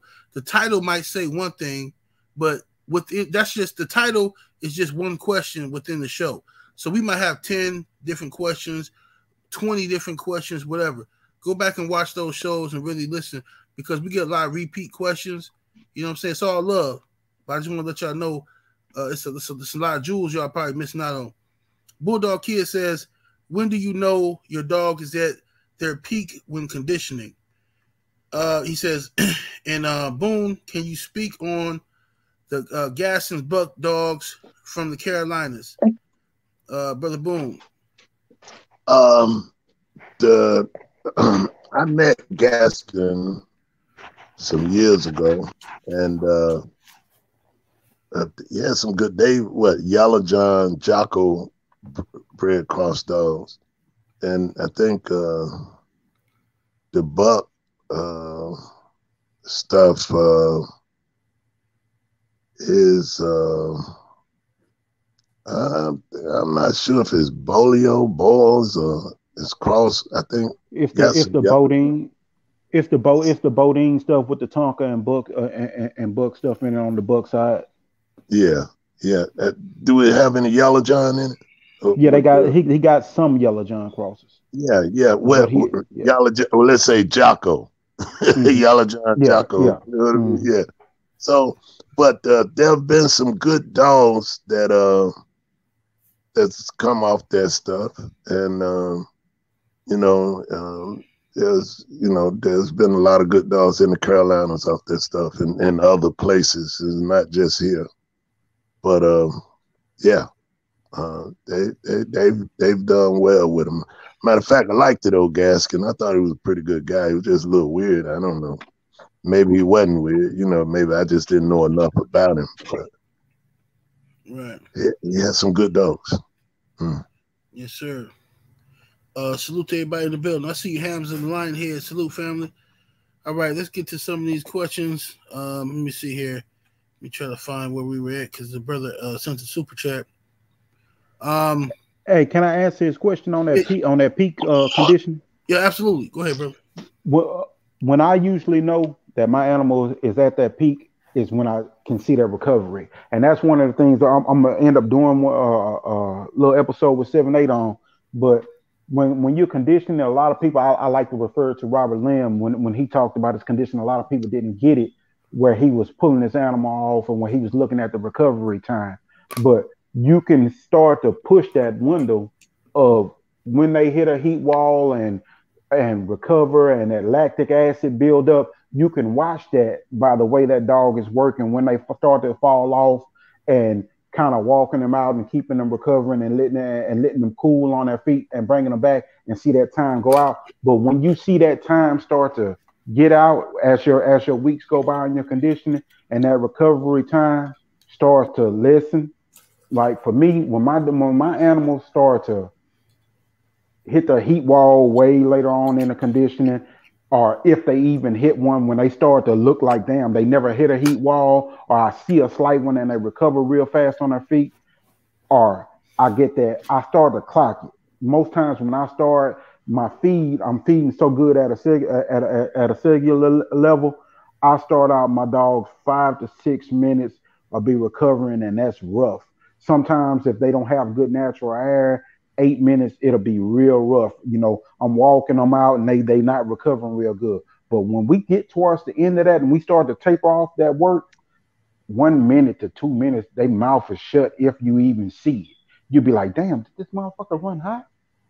Did he warm up at all? And then you start to know that conditioning to handling part, you start to know when to look, when to understand by knowing your animal. That's why I'm not one of those people that'll ever leave my animal on a meal by themselves and walk away, because I need to see that. I need to know that. I need to know what's going on with you in conditioning when you are going to, at most times, hit that type of wall. I'm turning it up on you for a reason, for a purpose, turning the intensity up, and then I'm pacing you back down and making you recover on your feet. So this is how I recover. And the animal, a lot of times, that's the difference in tools when you're conditioning to know that recovery time, whether you use a slat meal or an e-meal or a carpet meal, knowing your tools and knowing your animal, what type of animal they are. Some of them are going to burn themselves out on an e-meal. You'll never be able to use an e-meal with them because they're going to burn their pads up. They're going to overrun it. And you're not going to be able to have that type of control. You're going to have to take them off the slat meal and walk them to a cool. Knowing that aspect of conditioning is how you get to peak shape. It's how you get to peak shape that'll let you know when you're in peak shape. And when you see that recovery time start to dwindle and you see them heat walls start to move further out, if you even start to really see them, you'll know when you're in peak condition. And let me elaborate on that. The main thing, as Brother Eli was saying, is being able to look at them and understand what they were when you started, and what you want it to be when you finish. And it don't need to be that in the end. It need to be that in the process of it. So that means after a few weeks of doing what you're doing, you need to start seeing him recuperate, recover, and all this after a few weeks. You know what I mean? You need to see this. Because to me, you don't need to get there trying to figure out if he's there. You need to know through the process he's there. I don't know if that makes sense or not, but yes, sir. Yep, sure does. That's the way I've always looked at it. Okay. And another question we got, and y'all listen in the chat, don't pay attention to the views. YouTube is, for like the last week, they've been doing some weird manipulation of video views. So when the video views drop down to like one person watching, don't pay no attention to that. That's what they do, politics, man. All right, so look. Question I got for you, I'm gonna start with Mr. Garcia. How was Little Gator as a producer, and who was the best producer served by Little Gator? Yeah, that somebody. In fact, it was Rancherita Kennels was Jerry Wiseman. His son and daughter still around. They still have dogs, and somebody asked them, and he asked me, to put it on here. So probably two of the most. He was a very good producer, from what I've been told and following the dogs off of him. Probably two of the best dogs off of him were Angel and Black Angel, both of them 4-time winners. And Angel was going. It's funny because back in the day, Angel was going for his 5th into Pitt Town, and something happened. Somebody didn't put up the money. I was a stakeholder, and they were going to do it at my house. I don't know what dog they were bringing, but Danny Burton was going to be conditioning Angel. I think it was Danny Burton because he had done him before. And one side of I forget what happened, but the money wasn't put up. The show never came off. But he was a very good dog. My buddy said he's probably the hardest biting dog he ever seen. And I asked him why. He said, Richard, he just wrecked shit. He beat a champion dog, one of his wins, when Danny Burton handled conditioned him. Black Angel was a hard-mouthed dog. There's Cuervo. It's funny you have that picture, Ram, because from what I'm told, Cuervo was probably the best producer off of Little Gator. And probably one of the best dogs I seen was bred down off of that stuff. Was a dog named Champion Chamuco. He's as good as I've seen. He was a champion 4-time winner. His first 3 wins all of them were under 30 minutes. He beat my buddy OTK in 28 minutes. He at that point, he said, well, at least I went the longest with Chamuco than anybody else. That was his claim to fame with Chamuco, Right. And he was the type, wherever he touched you and he made it look easy, he bled you. Muzzle, stifled, he just opened you up. And a lot of dogs, they can't deal with that. But what impressed me about him was that, we talk about gameness, this and that. With dogs like him, a lot of times you don't get to see it. But his 4th match, he wasn't in perfect condition. That also his opponent was real smart, muzzle dog, head dog, real slick. And it took an hour before Chamuco got to him. Once he did, he stopped him in hour 17. But you got to see a lot of heart. He just never quit, never gave up. He was slipping, sliding, just pushing forward, doing everything he could to get to that dog. And that dog was just so fast and slick that it took him a long time to get there. So those 2 reasons of why I consider him one of the best. He was off of a red boy male named Bean, and he actually came down from a little female that I sent to Jerry Wiseman, which he bred to Gator, and his bottom side was dogs down off of that. When I seen his 3rd match, Harriet, Jerry's daughter, come up to me with the pedigree just to show me, hey, Richard, this dog came off of your Bugsy, And I said, well, good, let's see how he does. Man, he was devastated, just a killer. But I've heard that Cuervo was probably the best producer off of him. There was the litter was good,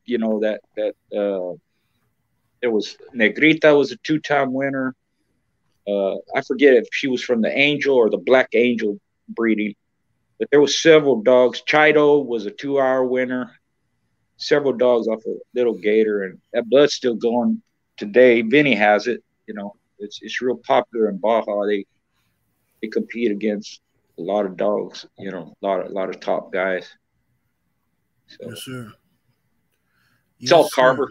That Cuervo, I think he's all Carver. The bottom side is Woods. You know, Woods blood and Rascal, Champion Rascal.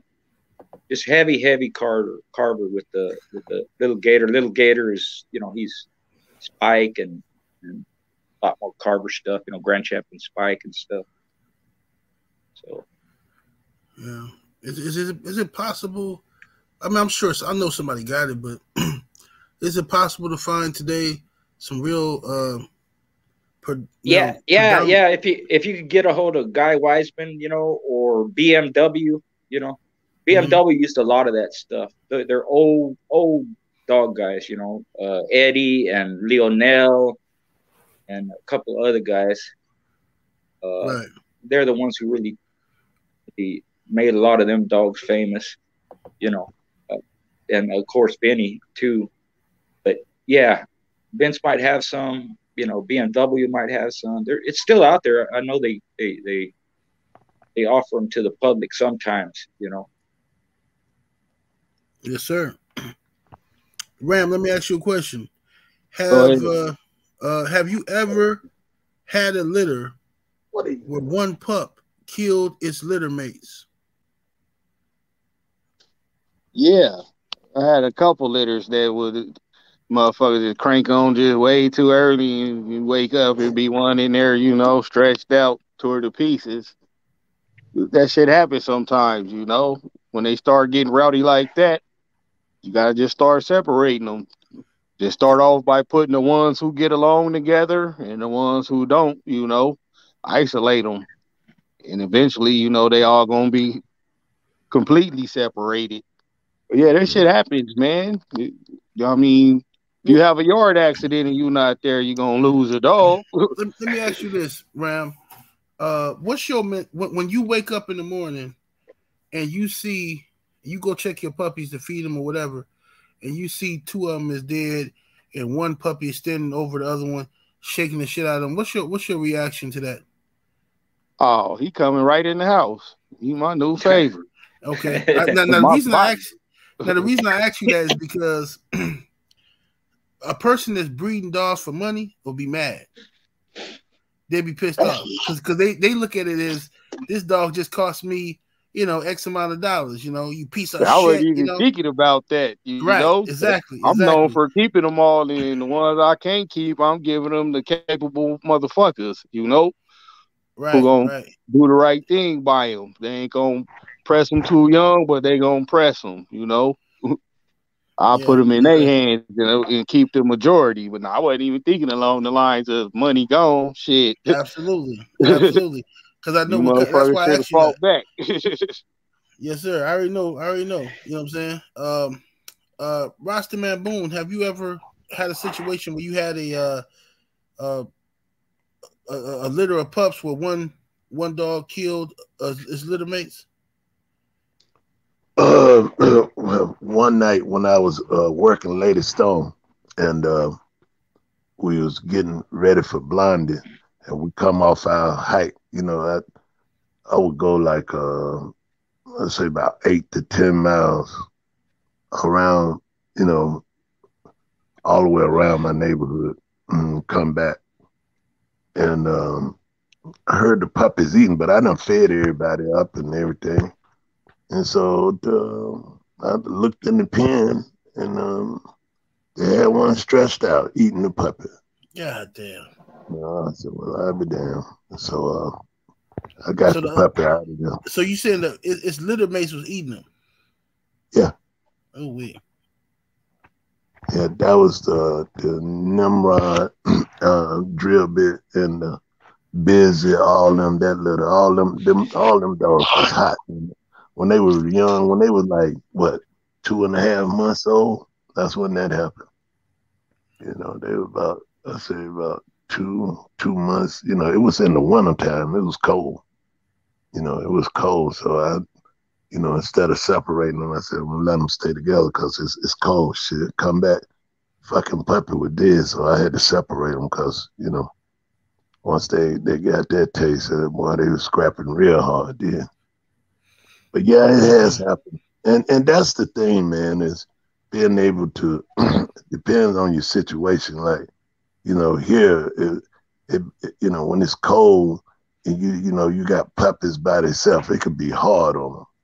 But, you know, in the winter, you try to let them stay together as long as you can so they can have that heat. But, you know, yeah. Go ahead, you can move on. Bro. Absolutely. Eli, brother Eli, you ever had that situation? Yeah, my first ever breeding that I did, my first breeding that I ever did, before game dogs. They had game dogs in them, but they were newspaper dogs. That's what I call them. Local shit that's around the way from our backyards and stuff. Right. You know, and I had these dogs. They was all mixed up with blue game dogs, red nose. But I had one in there. He was my buddy for a long time. I had him for 14, 15 years. And I had him from the time I was a teenager till I bought my first house. And it was crazy. My buddy came over and he looked like a big fucking bear. He was the most healthiest fucking puppy. And like the whole litter, they just looked like little bears. And they was all fucking crazy as shit. And there was one in there named Madam, and his name was Mac. And Madam was a crazy ass little bitch. She was the smallest one, but she was crazy as shit. And before I knew it, me and my buddy was sitting there talking, and they was running around playing, and Madam went over there and tagged Mac ass. And I was like, what the fuck is going on? And before I knew it, Mac tagged her, and it was like this little motherfucker hit a bleeder at like 8 weeks old, 8 to 10 weeks old. And that shit started shooting everywhere. And I was like, oh, fuck, what the hell is going on? My buddy was like, bruh, what the fuck did you breed? What the fuck did you do? What did you put together in this? All these little motherfuckers just started rocking and rolling. I had to peel that little motherfucker off his sister. And it was like, God damn. But that was a scatterbred, non-paper dog that shit in that litter. That litter, they were just on fucking fire. But yeah, it happens. Yes, indeed. Mr. Garcia, what's your take on it? Yep. Just about what everybody else said. It happens. They get pumped up for whatever reason, and they'll kill their litter mates, and some will eat them too. Yeah, it happens. Yes, indeed. Let me see here. Another question we got here is, how could we answer that question? All right. Best dog bred to, well, the best dog breed to have in survival situations. I guess this guy is asking a question. He asked a lot of different questions, but most of them we answered. So I chose this one. He said the best dog breed to have in survival situations. You know, it doesn't have to be American Pit Bull Terrier. Let me start with you walking down around. Shit, I'm still taking the goddamn bulldog with me. Motherfucking dog could do everything, man. Trust me. Like, I'm a real dog guy. Like, I really train dogs and all that good old fun shit. Pit bull do the same shit, but like the old school OG says, motherfucker, turn around and whoop your dog ass who bred to do that after he outdo him. So I'm gonna take that, you know. Coyotes run up. I know he gonna fucking put one down, and we gonna have coyote for dinner. You feel me? Motherfucker, stranger danger lurking in the bushes. He gonna bark at least and let me know. You know, get up, get the heat. The zombie apocalypse coming, he gonna still let me know. You feel me? Whatever situation you put the bulldog in, he with it. And he gonna fucking perform to his fullest. Like I said before, you see, you could be homeless and the motherfucker still be right by the basket with you, holding it down. The pit bull. That's what I'm taking. I ain't mad at you, brother. What about you, schoolboy? Same thing. You know, an example would be my son. You know, his first dog was Bill, and he ended up being a champion. We spent all kinds of time with him. He would go out at night. We live out in the country, so he'd be out there at night. And we're Mexican, so we always got a knife with us. You know, that's part of our culture. We just carry a knife, you know, all the time. So he's out with Bill, and some coyotes attacked him. And he said, "Dad, I couldn't see, but I pulled out my knife. They started attacking us. Bill got one. He killed that one, go after another one. These coyotes, you know, they go in and out, you know, and attack." He said, "I was stabbing them, this and that." He said, "I couldn't even see. I was just hitting the dog. I knew Bill was on my left side, and I was on the right side. And we just went at him, run them off, killed a couple of them, you know." But in a survival in that sense, that's why I would have a bulldog. Because any other dog, you might not know, they might not do that. You know what I mean? They might. The bulldog's going to attack them, and they don't care if it's a coyote, wolf, bear, Godzilla, whatever.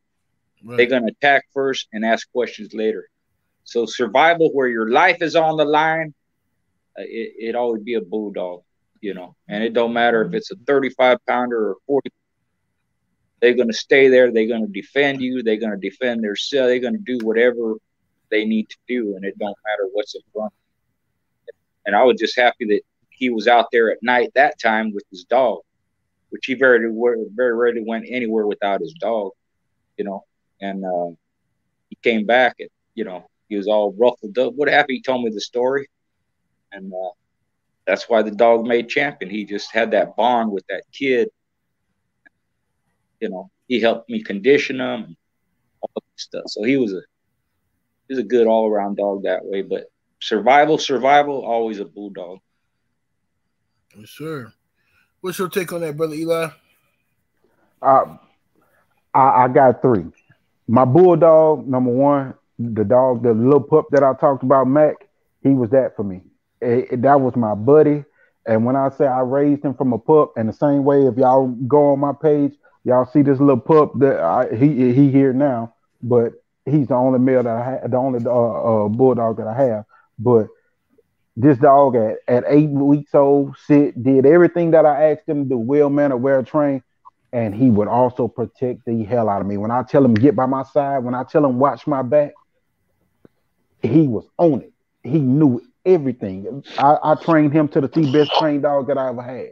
You know, outside of a bulldog like that, outside of a bulldog like that, I love the Malinois and just the intensity, the smartness of them, the athleticism of them, and just, you know, the overall disposition of them.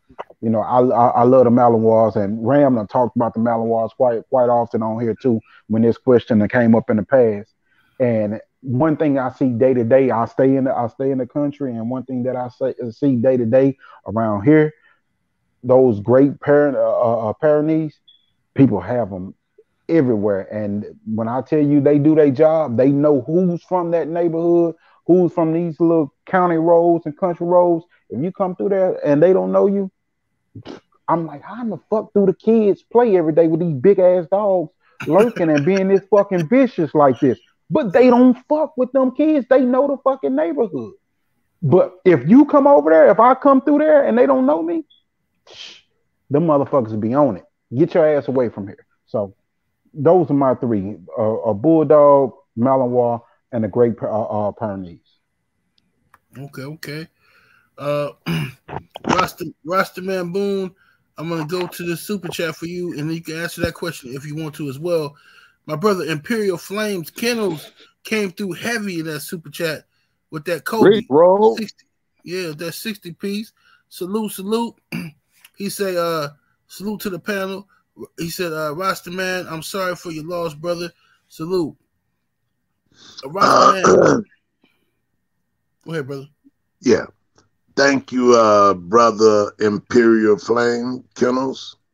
And thank you for the donation to my brother there.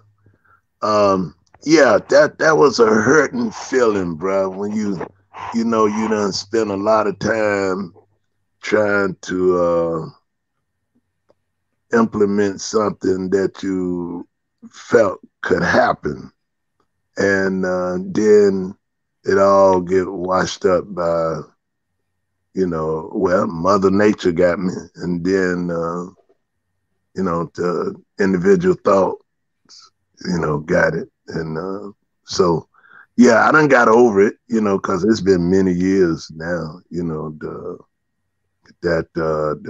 flood, when that happened, that's been about 35 years ago. Let's see, 35. Let's see, yeah. I think about 35, might be a little bit more, but anyway, it's been a long time. And then after that, let's see, I think maybe about 8, maybe 10 years after that, that's when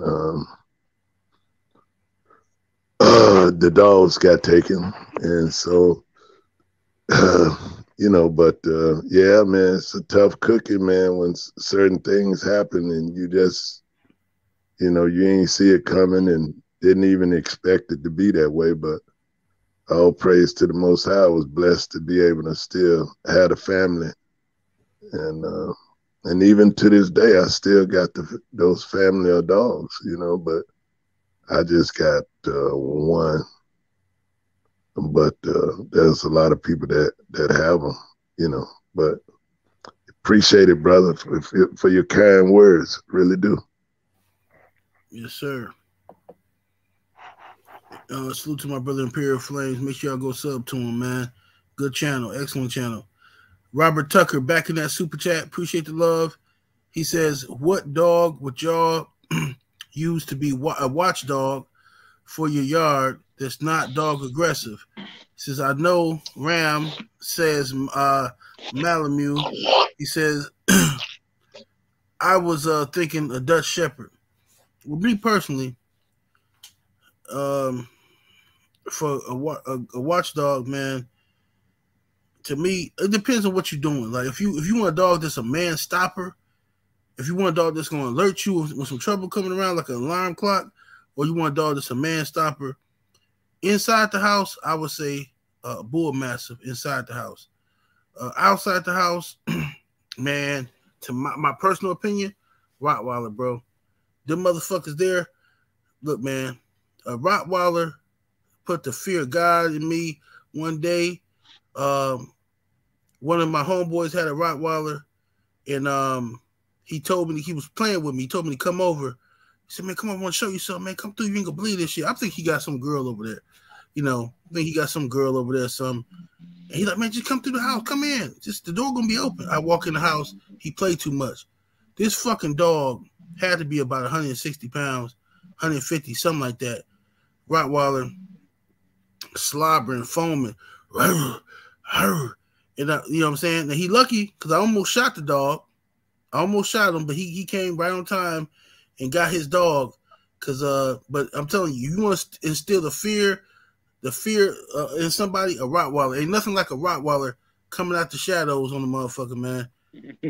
When them big motherfuckers there, man, that's fucking because you know, see a bulldog. If I know the American Pit Bull Terrier so much, I feel like in my mind, even though it's the best dog to have, I feel like I got a fighting chance with him because I know him. It sounds weird, but I feel like I know him. I feel like, okay, we got a connection. I got a fighting chance with him. I give him my arm, and I'm going to choke the shit out of him. A fucking Rottweiler, I don't know this dude, man. This dude would kill. This dude going to try to kill you. You know what I mean? I know that probably don't make no sense to y'all. But what would you say to that, Mr. Garcia? That make perfect sense. Shit. You know what to do with a bulldog. You handling them. Shit, you ain't handling no Rottweiler. That's a fucking fighting DIBO or Black Fight fan or somebody. Yeah, that motherfucker there, man. That shit dangerous. Yeah. What'd you say, Mr. Garcia? Yeah, when I was young, we had, for protection around the house, you know, we had German Shepherds. And this is way before, this is in the 60s. Way before they went downhill, there was real German Shepherds. You know, my dad and mom, they liked those dogs. They called them police dogs back then. Other than that, we had Australian Shepherds and Kelpies for cattle dogs. And those dogs they're good, solid working dogs. They're tough, but they're protective. They're protective of their home. They're protective of the space. So if you have them in the back of a pickup or you have them inside a pickup, they ain't letting nobody in. They just that way. They protect their cattle. They work the cattle. They protect the kids. And they're small dogs. They about 40 pounds. But most people scared of dogs anyways. And they weren't the type to, you can kick them, beat them. They won't back off. Once they're doing their work, whether it's working cattle or whether they're protecting their area, their owner or whatever it is, they ain't gonna back down in that sense. You can beat them, shoot them, kick them, whatever.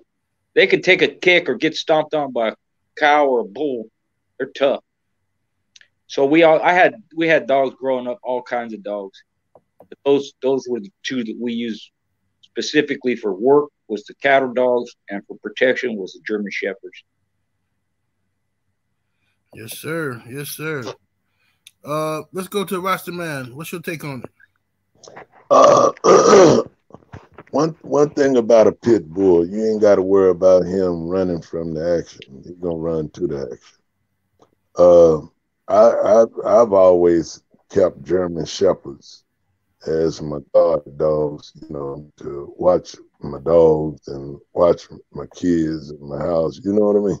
Right. They pretty much, you ain't got to worry about a German Shepherd freaking out on your kid, you know, but with a pit bull, you got to be careful because, you know, something could just spark him and he just get hyped, you know, and you know, just have to be careful. And, but, you know, a guard dog, if, you know, just around the house, a German Shepherd, but if I wanted something that's going to be maximum speed, that pit bull would probably be the one. Yes, sir. Yes, sir. Okay. But did I go to you, Eli, yet? I kind of went over into that last time when I said the Malinois Great Pyrenees, you know. So, I mean, I like Cane Corsos, Perscanarios, and the Boers, the Rottweilers. All of those are good protection dogs. But yeah, I went into that already. Okay. Hey, I add on too though for somebody asked in the chat, I think it was Max Cyborg or something like that. Have we ever had a trained pit bull for a protection dog? And I just say the best pit bull ever to do that. You can look it up, Wicked Cassie. You know, come off my shit. We got her up to fucking Shutsin 2 before we, you know, passed her off. But she got all the way up to Shutsin 3. That's the only pit bull in history to do that, you know. I was just gonna say, man, Ram, like y'all gotta really appreciate the people on this panel and what y'all getting, because I talk to Ram every day, and didn't realize what dogs Ram then went through Ram's hands. Like me and Ram was chopping up the other day about a dog, a well-known dog, and Ram is all in the pedigree and shit in the back of he in the pedigree. And I didn't even know that shit. You know what I mean? I got, you know what I'm saying? I know these dogs. And I didn't even know Ram, the dude I talked to, was all in this pedigree. Yeah, I literally bred them dogs. Literally took my male boom and my bitch to breed that dog. Then I bred her to some more shit and got a champ off that shit, you know? Yeah, I just don't be advertising and bragging, you know? To me, that ain't shit. You supposed to do that if you call yourself being a dog, man. But it just tripped me out, though, to see my shit in the back sometime. Like, damn, it's good to see motherfuckers still got it. Shit. That's right. It made you feel good. Hell yeah, it's an active grand champion out here. Got Ram shit all through that motherfucker. So I was like, damn, okay. I didn't even know that shit. But has the panel ever bred multiple males to a bitch in heat? We talked about this. Is one of those questions we talked about multiple times. Has the panel ever bred multiple males to a bitch in heat? I hear this happened with ZEBO, the ZEBO litter. If so, should a dog breeder tell the customer if he did that? I guess, brother, Mr. Boone. Let's what's your opinion on that? Have you ever bred? No. I've never bred several dogs in one heat cycle to a female. I've never done that. I'm sure that there's been people that did a whole lot of different things, but I've never tried that. And the other part of the question is what now? Is okay, wait a minute. I'm sorry. Would you tell the person if you did it? Right. Would you tell the exactly. Okay. If I was selling the dog and I done bred the dog to 3-4 different dogs, I would say, look, you know, we bred this bitch to 4 different dogs. We assume she having 4 different puppies from each dog.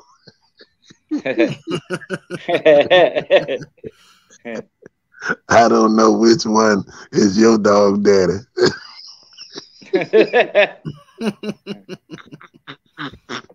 Sound like a lot of people nowadays. Hey, that's why I'm saying it like that. Yeah. Real shit. Well, all my kids look like me though. I can't play that game. I can tell in the ultrasound. They all got my fucking face. Hey, but you know, you got some households, it might be 6 different daddies. You know, so it could be a lot of different ways, but that ain't to say that's a bad thing. It just say, you know, it's more family love, I guess. I guess. It's like Daniel Boone. He was away for 1.5 years, right? Back in the day. Yeah. His wife thought he was dead, right? Because he hadn't returned. Been 1.5 years. Well, he comes back. She has a baby, and he asked her, "Well, who's the daddy?" He said, "Your brother." He goes, "Well," he goes. So he tells her, he goes, the name's the same. It's all the same. He didn't give a same breeding, different males. That's it. Yeah. You're not breeding JOCKO, you breeding his brother. Fargo. Yeah. Exactly. That's how it was back. He couldn't be mad at her. She thought he was dead, you know. And she wasn't gonna be alone, and he was his brother, so it's all in the family. It's okay, you know. Right. He went about them genetics. What's your take on that, brother Eli? My buddy did it. He had a male that was a good one that you know he really liked, but he wasn't too sure that he was just gonna produce for him.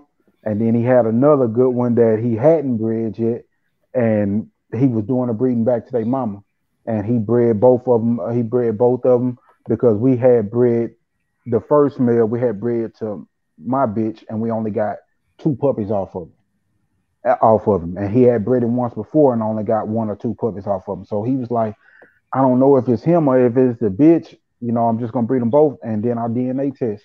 You know, and he bred them both. He ended up only getting like 2 or 3 puppies out of it, and he kept everything and shit. He got down to just 1 of them, and he DNA'd. So, I mean, it is what it is. If you and to answer the last part of that, if you're gonna send it off to somebody, if you got any integrity in you, you're gonna let them know, hey, look, this is what it is. We can DNA test, or you can accept this as what it is, you know. But I myself personally, it ain't no accepting what it is. It's DNA test if you're gonna move forward with it, you know. So we have that ability in this day and age. So I mean, I don't see no problem with it if you can knock down 2 birds with 1 stone. But definitely DNA test and let it be known. Yes, sir. Yes, sir. Welcome down, Ram. Big stepping.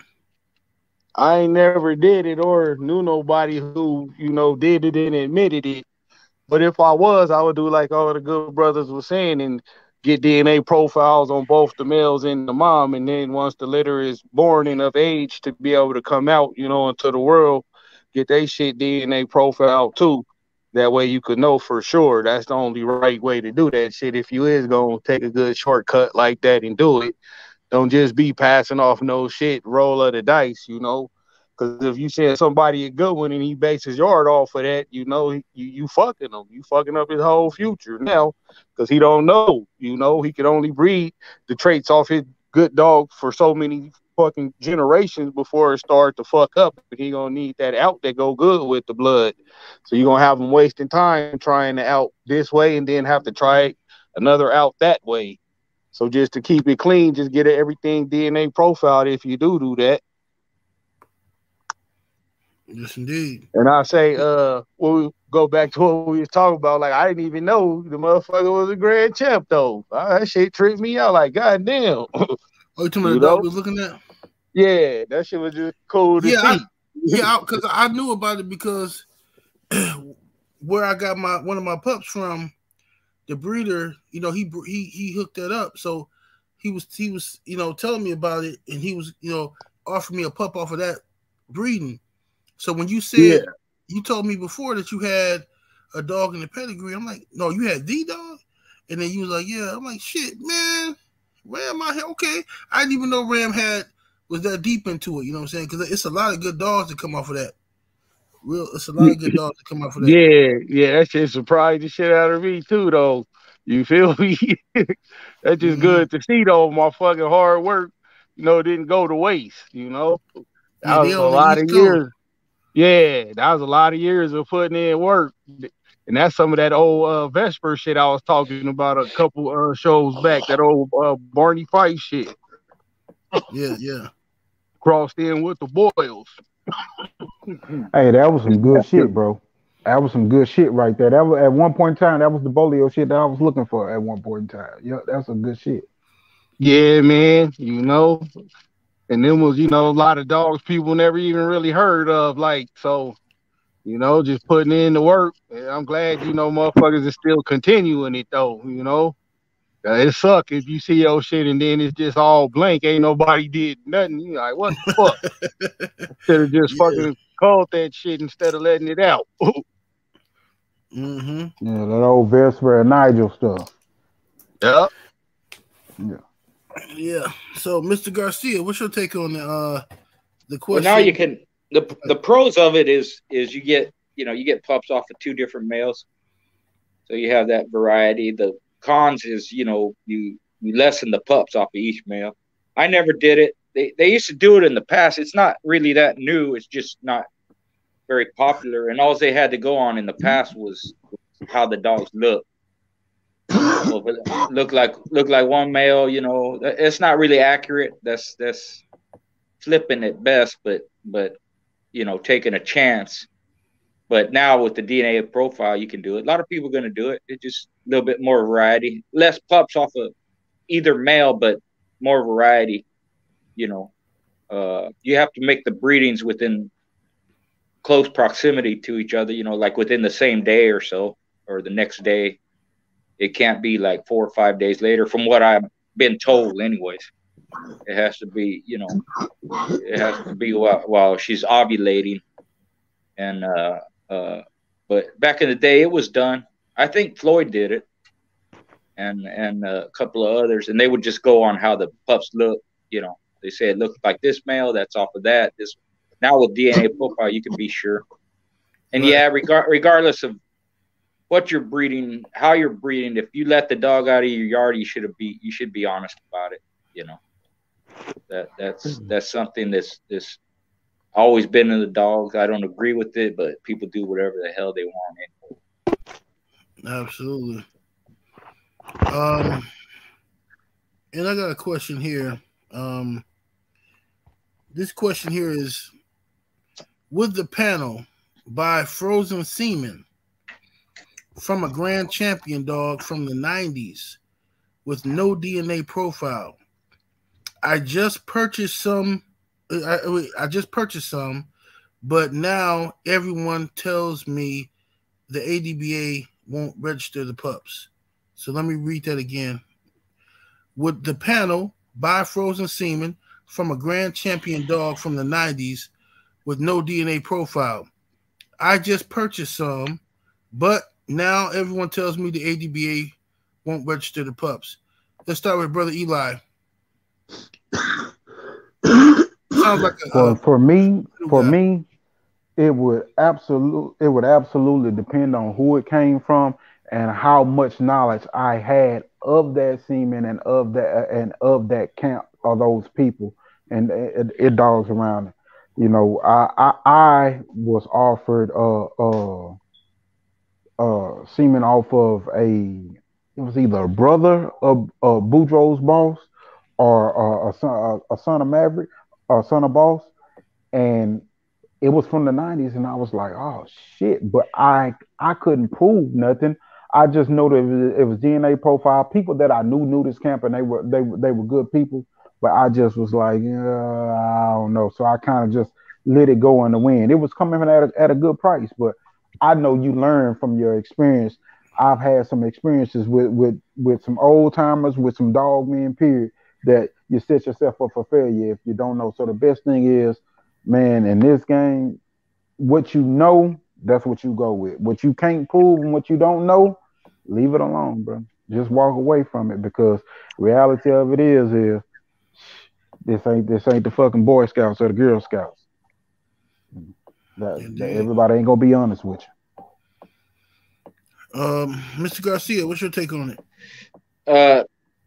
Kind of what Eli said. You know, if it's that far back, there's got to be some paper trail on it. Where's it coming from? Who collected it? I don't know what when other facilities started doing it, but back in the day when it was first done, there was only one place that did it. That was in Texas. That's the only place in the United States that did it. And we're talking Grand Champion Badger was done there, collected there, and so was Bad Billy, Champion Bad Billy. It depended on the time frame. If it didn't come from that facility, I wouldn't trust it, because you know it wasn't. I don't think there was DNA profiling back then. I would just be real leery of it. You know, you would have to know, like Eli said, where it come from, who got it, do you trust them, who stored it, where's it been, and then you know you could DNA profile it now, but then what are you profiling it against? It's just going on somebody's word. If you trust the person, yeah. If not, I would mess with it. You know, as far as registering the dog, you know, they have their standards. You know, I don't DNA profile none of mine. It's too much hassle. If people want to do it, they can do it. It's not a requirement with me. You know, as long as I can verify the breedings that you made, you know, which sometimes it's talking to the breeder or the person is the breeder, and I've known them like for years, you know, and I know that they've been breeding dogs and what they come down off of, you know, that's good enough with me. Integrity still means something, you know, but as far as going that far back, and I'd have to do a lot of research. And, you know, I don't know if if it's worth it to you, do it. If not, just work with what you have now, you know. Yeah, get some, because like you saying, it's some old dogs that were collected that a lot of people don't know about, but enough people know about for you to call around and say, hey, oh yeah, that was collected. Like, you know, they talk about the old Frisco stuff. They talk about the old like Grand Champion Spike, you know. Yeah, Grand Champion Spike. Like for me, after a certain time, Grand Champion Spike, I'll be like, nah, because I know it was only one breeding left in like 2001. You know, when that breed, after the breeding of Santos and them and all of that, or even that breeding, you know, it's like, yeah, I don't know. It's hard to verify it. You know? Yeah, because you know the little Spike semen was there. You know, certain stories like that, like we know those type of things we can verify from back then. When you start talking about the old balls semen that was out there, it was certain old little ball semen that was out there. It was certain old buck dogs that were, you know, out there from other countries and stuff. So a lot of other countries, we can verify certain things. You know, get behind the scenes and talk to some old dog man, email some people and check and see what's going on. And if the breeding can be verified, maybe the best choice of action would be to register with another registry if you choose, and that's what you really wanted to do, and then come back and have everything verified with the ADBA, and I'm sure they'll work with you. Yeah. Like I went to Europe, went to Rotterdam and Amsterdam, London. The one of the guys who was with Limey Kennels, he stores his own semen. So I seen him do that. He's reputable, David. You know, I would trust that. I seen his storage unit and all that. He does it all himself. The dogs look like they're supposed to, act like they're supposed to. You know, they're some nice dogs. So, yeah. You know, I don't know when he started it, but he's got them all there. You know. Mm-hmm. It's a lot. So, it's a lot of them like that. There's been stored like that. Mm-hmm. I'm not gonna. Yeah. Y'all see him already saying it sound like he got.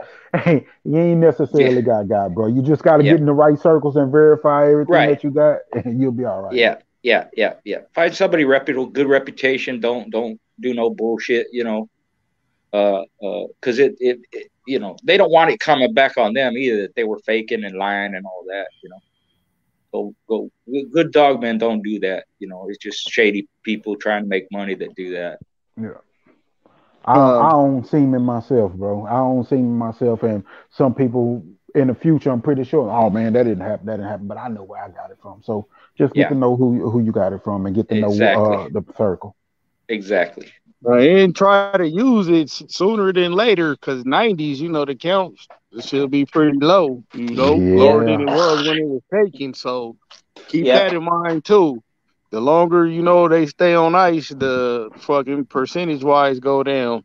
Yeah, it deteriorates. So, yeah, exactly. So be mindful of that too, and just keep everything shit. You know, you got them. Fuck what motherfuckers talking about. Shit, they ain't fucking helping you clean up, water, or fucking feed not one goddamn dog now. Fuck what they talking about, bro. Exactly. Yeah. It's still sons of Jeep. It's still sons of Jeep that are on ice out here that people don't know about. I know camps that got it. Rom sons. I know grand champions. I know a lot of seamen that people don't know. Old Mayfield dogs and all kind of shit that are on ice. So it's not impossible. Don't run with that. Yeah, most definitely. It definitely is sons of Jeep out here on ice. Rasta Man, what's your take on it? The question again. The question was, with the panel, would you buy frozen semen from a grand champion from the 90s with no DNA profile? He said, I just purchased some, but now everyone tells me that ADBA won't register the pups. So he's already thinking about breed. He's thinking about, you know, taking that frozen semen, sticking to his bitch with it, but he's saying the ADBA won't register the pups. Okay, so what he should have done from the beginning is found out what the process need to be before he purchased and paid his money, and he stuck with the fact that he can't register.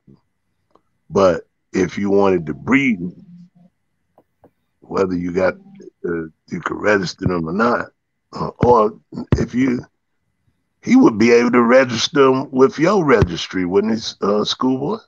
Yes, sir. Yeah. So you don't have to go to the ADBA. You can register them. Shit better anyway. Schoolboy shit lit. I'm telling you. My bad, OG. Yeah. So you can register the dogs with Schoolboy. You know, and that's the beauty of our program. These brothers can help you in so many ways. Yeah.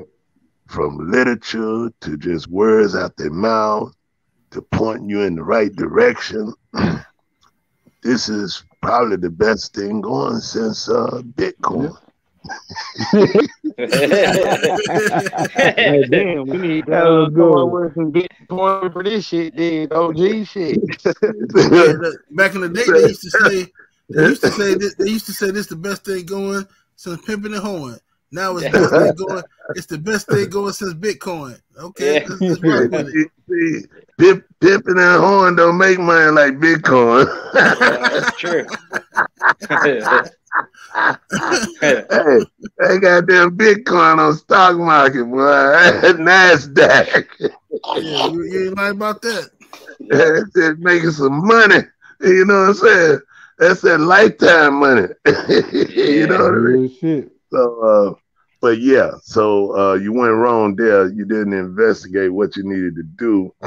But since my brother, Schoolboy, has a registry, you're more than welcome to register your dog with him and you still can love what you got. Yes, sir. You know, and it comes from a reputable breeder. Yeah. It's just, you know, I seen the pedigree. It comes from a reputable breeder. It's just he just, you know, some people for whatever reason, you know, and you gotta remember this too. A lot of people have beef with the ADBA too. Like ADBA is not the end all be all. You know what I'm saying? Some people get into it with them over different issues. They don't like this, they don't like that. You know, it's a lot of different politics that involve. But that shit been going on for years, man. Absolutely. Mr. Garcia, did I go to you already? Yeah. Okay. Ram, you spoke on it. Everybody spoke on that question before I move on? And Schoolboy, I got to get with you on your registry too. Yeah. Yes, sir. Anytime, brother. Just hit me up. Okay. And we got this question. Yeah, here. Schoolboy. I need to register some too, Schoolboy. I need anytime, brother. Yeah. Anytime, brother. Hey, Schoolboy, we need to keep two, man. We need to keep two. Yeah. Well, I got a contingency plan when I'm not around no more, so it'll be here forever. You know, as long as my family's still alive. It'll, you know, a lot of people worry about, well, what happens when this guy passes on? Who's going to take it over? Some of them don't have, you know, they don't have a contingency plan forever, but I do. Man. I got. It's gonna go to daughter-in-law, daughters, grandkids. You know, all my stuff is set up that way. For probably about another 300 years or more. Yeah, right? yeah. As long as my children keep breeding, and grandchildren keep having kids, somebody's gonna do it. Yeah. You know they're gonna have some babies now. You know they're gonna have a bunch of them. We Mexican, you know. Yeah. Crazy as hell. Make it happen. Yeah. So you know, all my books, everything I do is gonna keep going and going and going. It's already set up. You know. There you go, man. That is so, man. That is so wonderful that you done groom, you know, the family. For that understanding, man. You know, because that's a crucial vibe, man. You can have the numbers, but if everybody ain't seeing it, you know, the numbers don't even matter. That's right. But when everybody see it, oh man, the numbers make a big difference. You know what I mean? Yeah. I got everybody involved. You know, I do for them, so they do for me too. You know.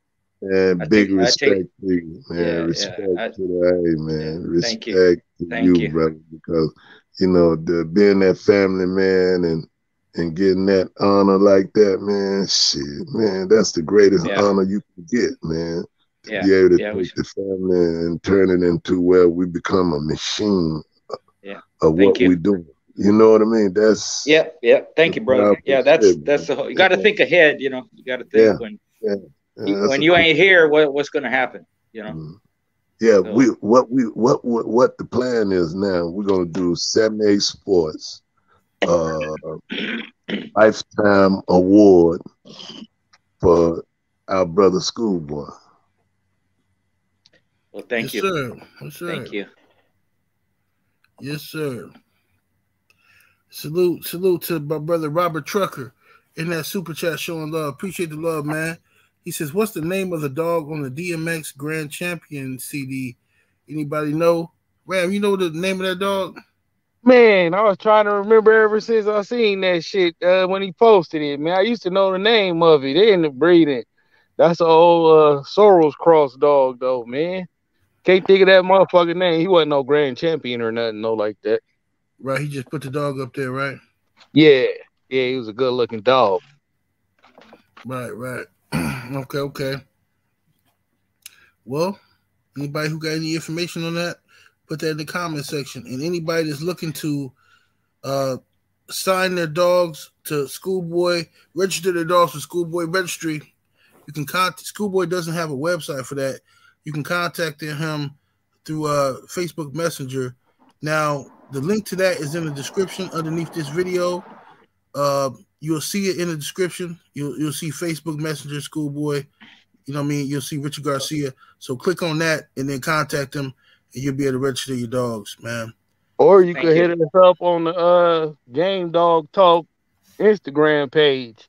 Just make sure if your shit private, I'm gonna follow you first. You know, you gotta accept us. Make sure you ain't no weirdo and shit like that. And you already know, don't be asking no crazy ass questions because you will get rejected up out of that motherfucker. Absolutely.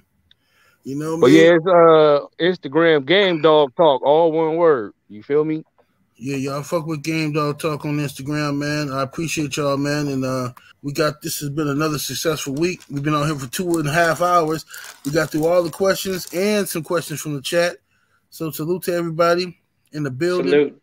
Thank y'all for joining us. Thank y'all for y'all questions, man. Thank y'all for the support. We definitely appreciate y'all. Like I said, hit up Schoolboy on Instagram Messenger if you want to register your dogs. If you don't have Instagram, and Facebook Messenger. If you don't have Facebook Messenger and you got Instagram, you can hit us up on Game Dog Talk and we'll get information over to Schoolboy. Brother Eli, tell the people, you got any closing words for the people? Yeah, man. Hey, as always, man, y'all be positive, you know, be true to yourself, be true to the dogs, and shit, hell, keep scratching, man. Keep doing what you're doing. Hell, keep learning, read, get more information, be as self-sufficient as you can in these dogs, man. Always be open to learn new things. You can check me out on my YouTube account. Eli Zachary Talks Everything. I got information about feed where I got a maintenance feed video. I will be doing a new video here pretty soon on feeding. I like talking feeding, conditioning, and breeding, you know. So I will be doing some things on that here coming soon. And as me and Brother Ram talked about, you know, we'll be getting y'all some nice little tidbits coming here real soon. Yes, so, sir. Stay tuned. Yeah. And I'm gonna try. Oh, go ahead, Schoolboy. I was gonna say I just wish you great success, Eli. Keep up the good work, brother. Much appreciated, bro. Much appreciated. Yes, sir. And I'm gonna try to bring y'all an interview with Eli, breaking down, one-on-one interview with Eli as well. I'm gonna try to get that going on pretty soon here. Salute to Brother Doug in the super chat. Much love and much appreciation, man. Welcome down, Ram Big Stepping, man. What's you got any last words for the people? Go ahead and give us a disclaimer. Hey, man, as always, none of this shit is intended for, nor should it be used towards any illegal purposes. If you is out there like that, man, keep it to yourself. It ain't everybody business what you doing. You feel me? It's the weekend, so don't be out there drinking, driving. Ubers don't cost that much. Get a Desi, man. You know, stay safe and sucker free. We'll see y'all boys next week, man. Yes, Peace. Sir. Yes, sir. And my Mr. Rastaman Boone, any last words for the people, brother? Yeah, man. For each and everyone that chime in on this set, be respectful of everything that's been said. Don't take it out the context of what's been said. Just be respectful of what's been said. You know, sometimes you can say something and then people twist it up and turn it around and have it all cracked up. But respect to everybody, man. We really appreciate y'all guys. Keep on listening. 7-8 Sports to the maximum. Yes, sir. Yes, sir. Salute to y'all, man. Appreciate you, brothers. We'll see y'all next week, next Friday. Tune in.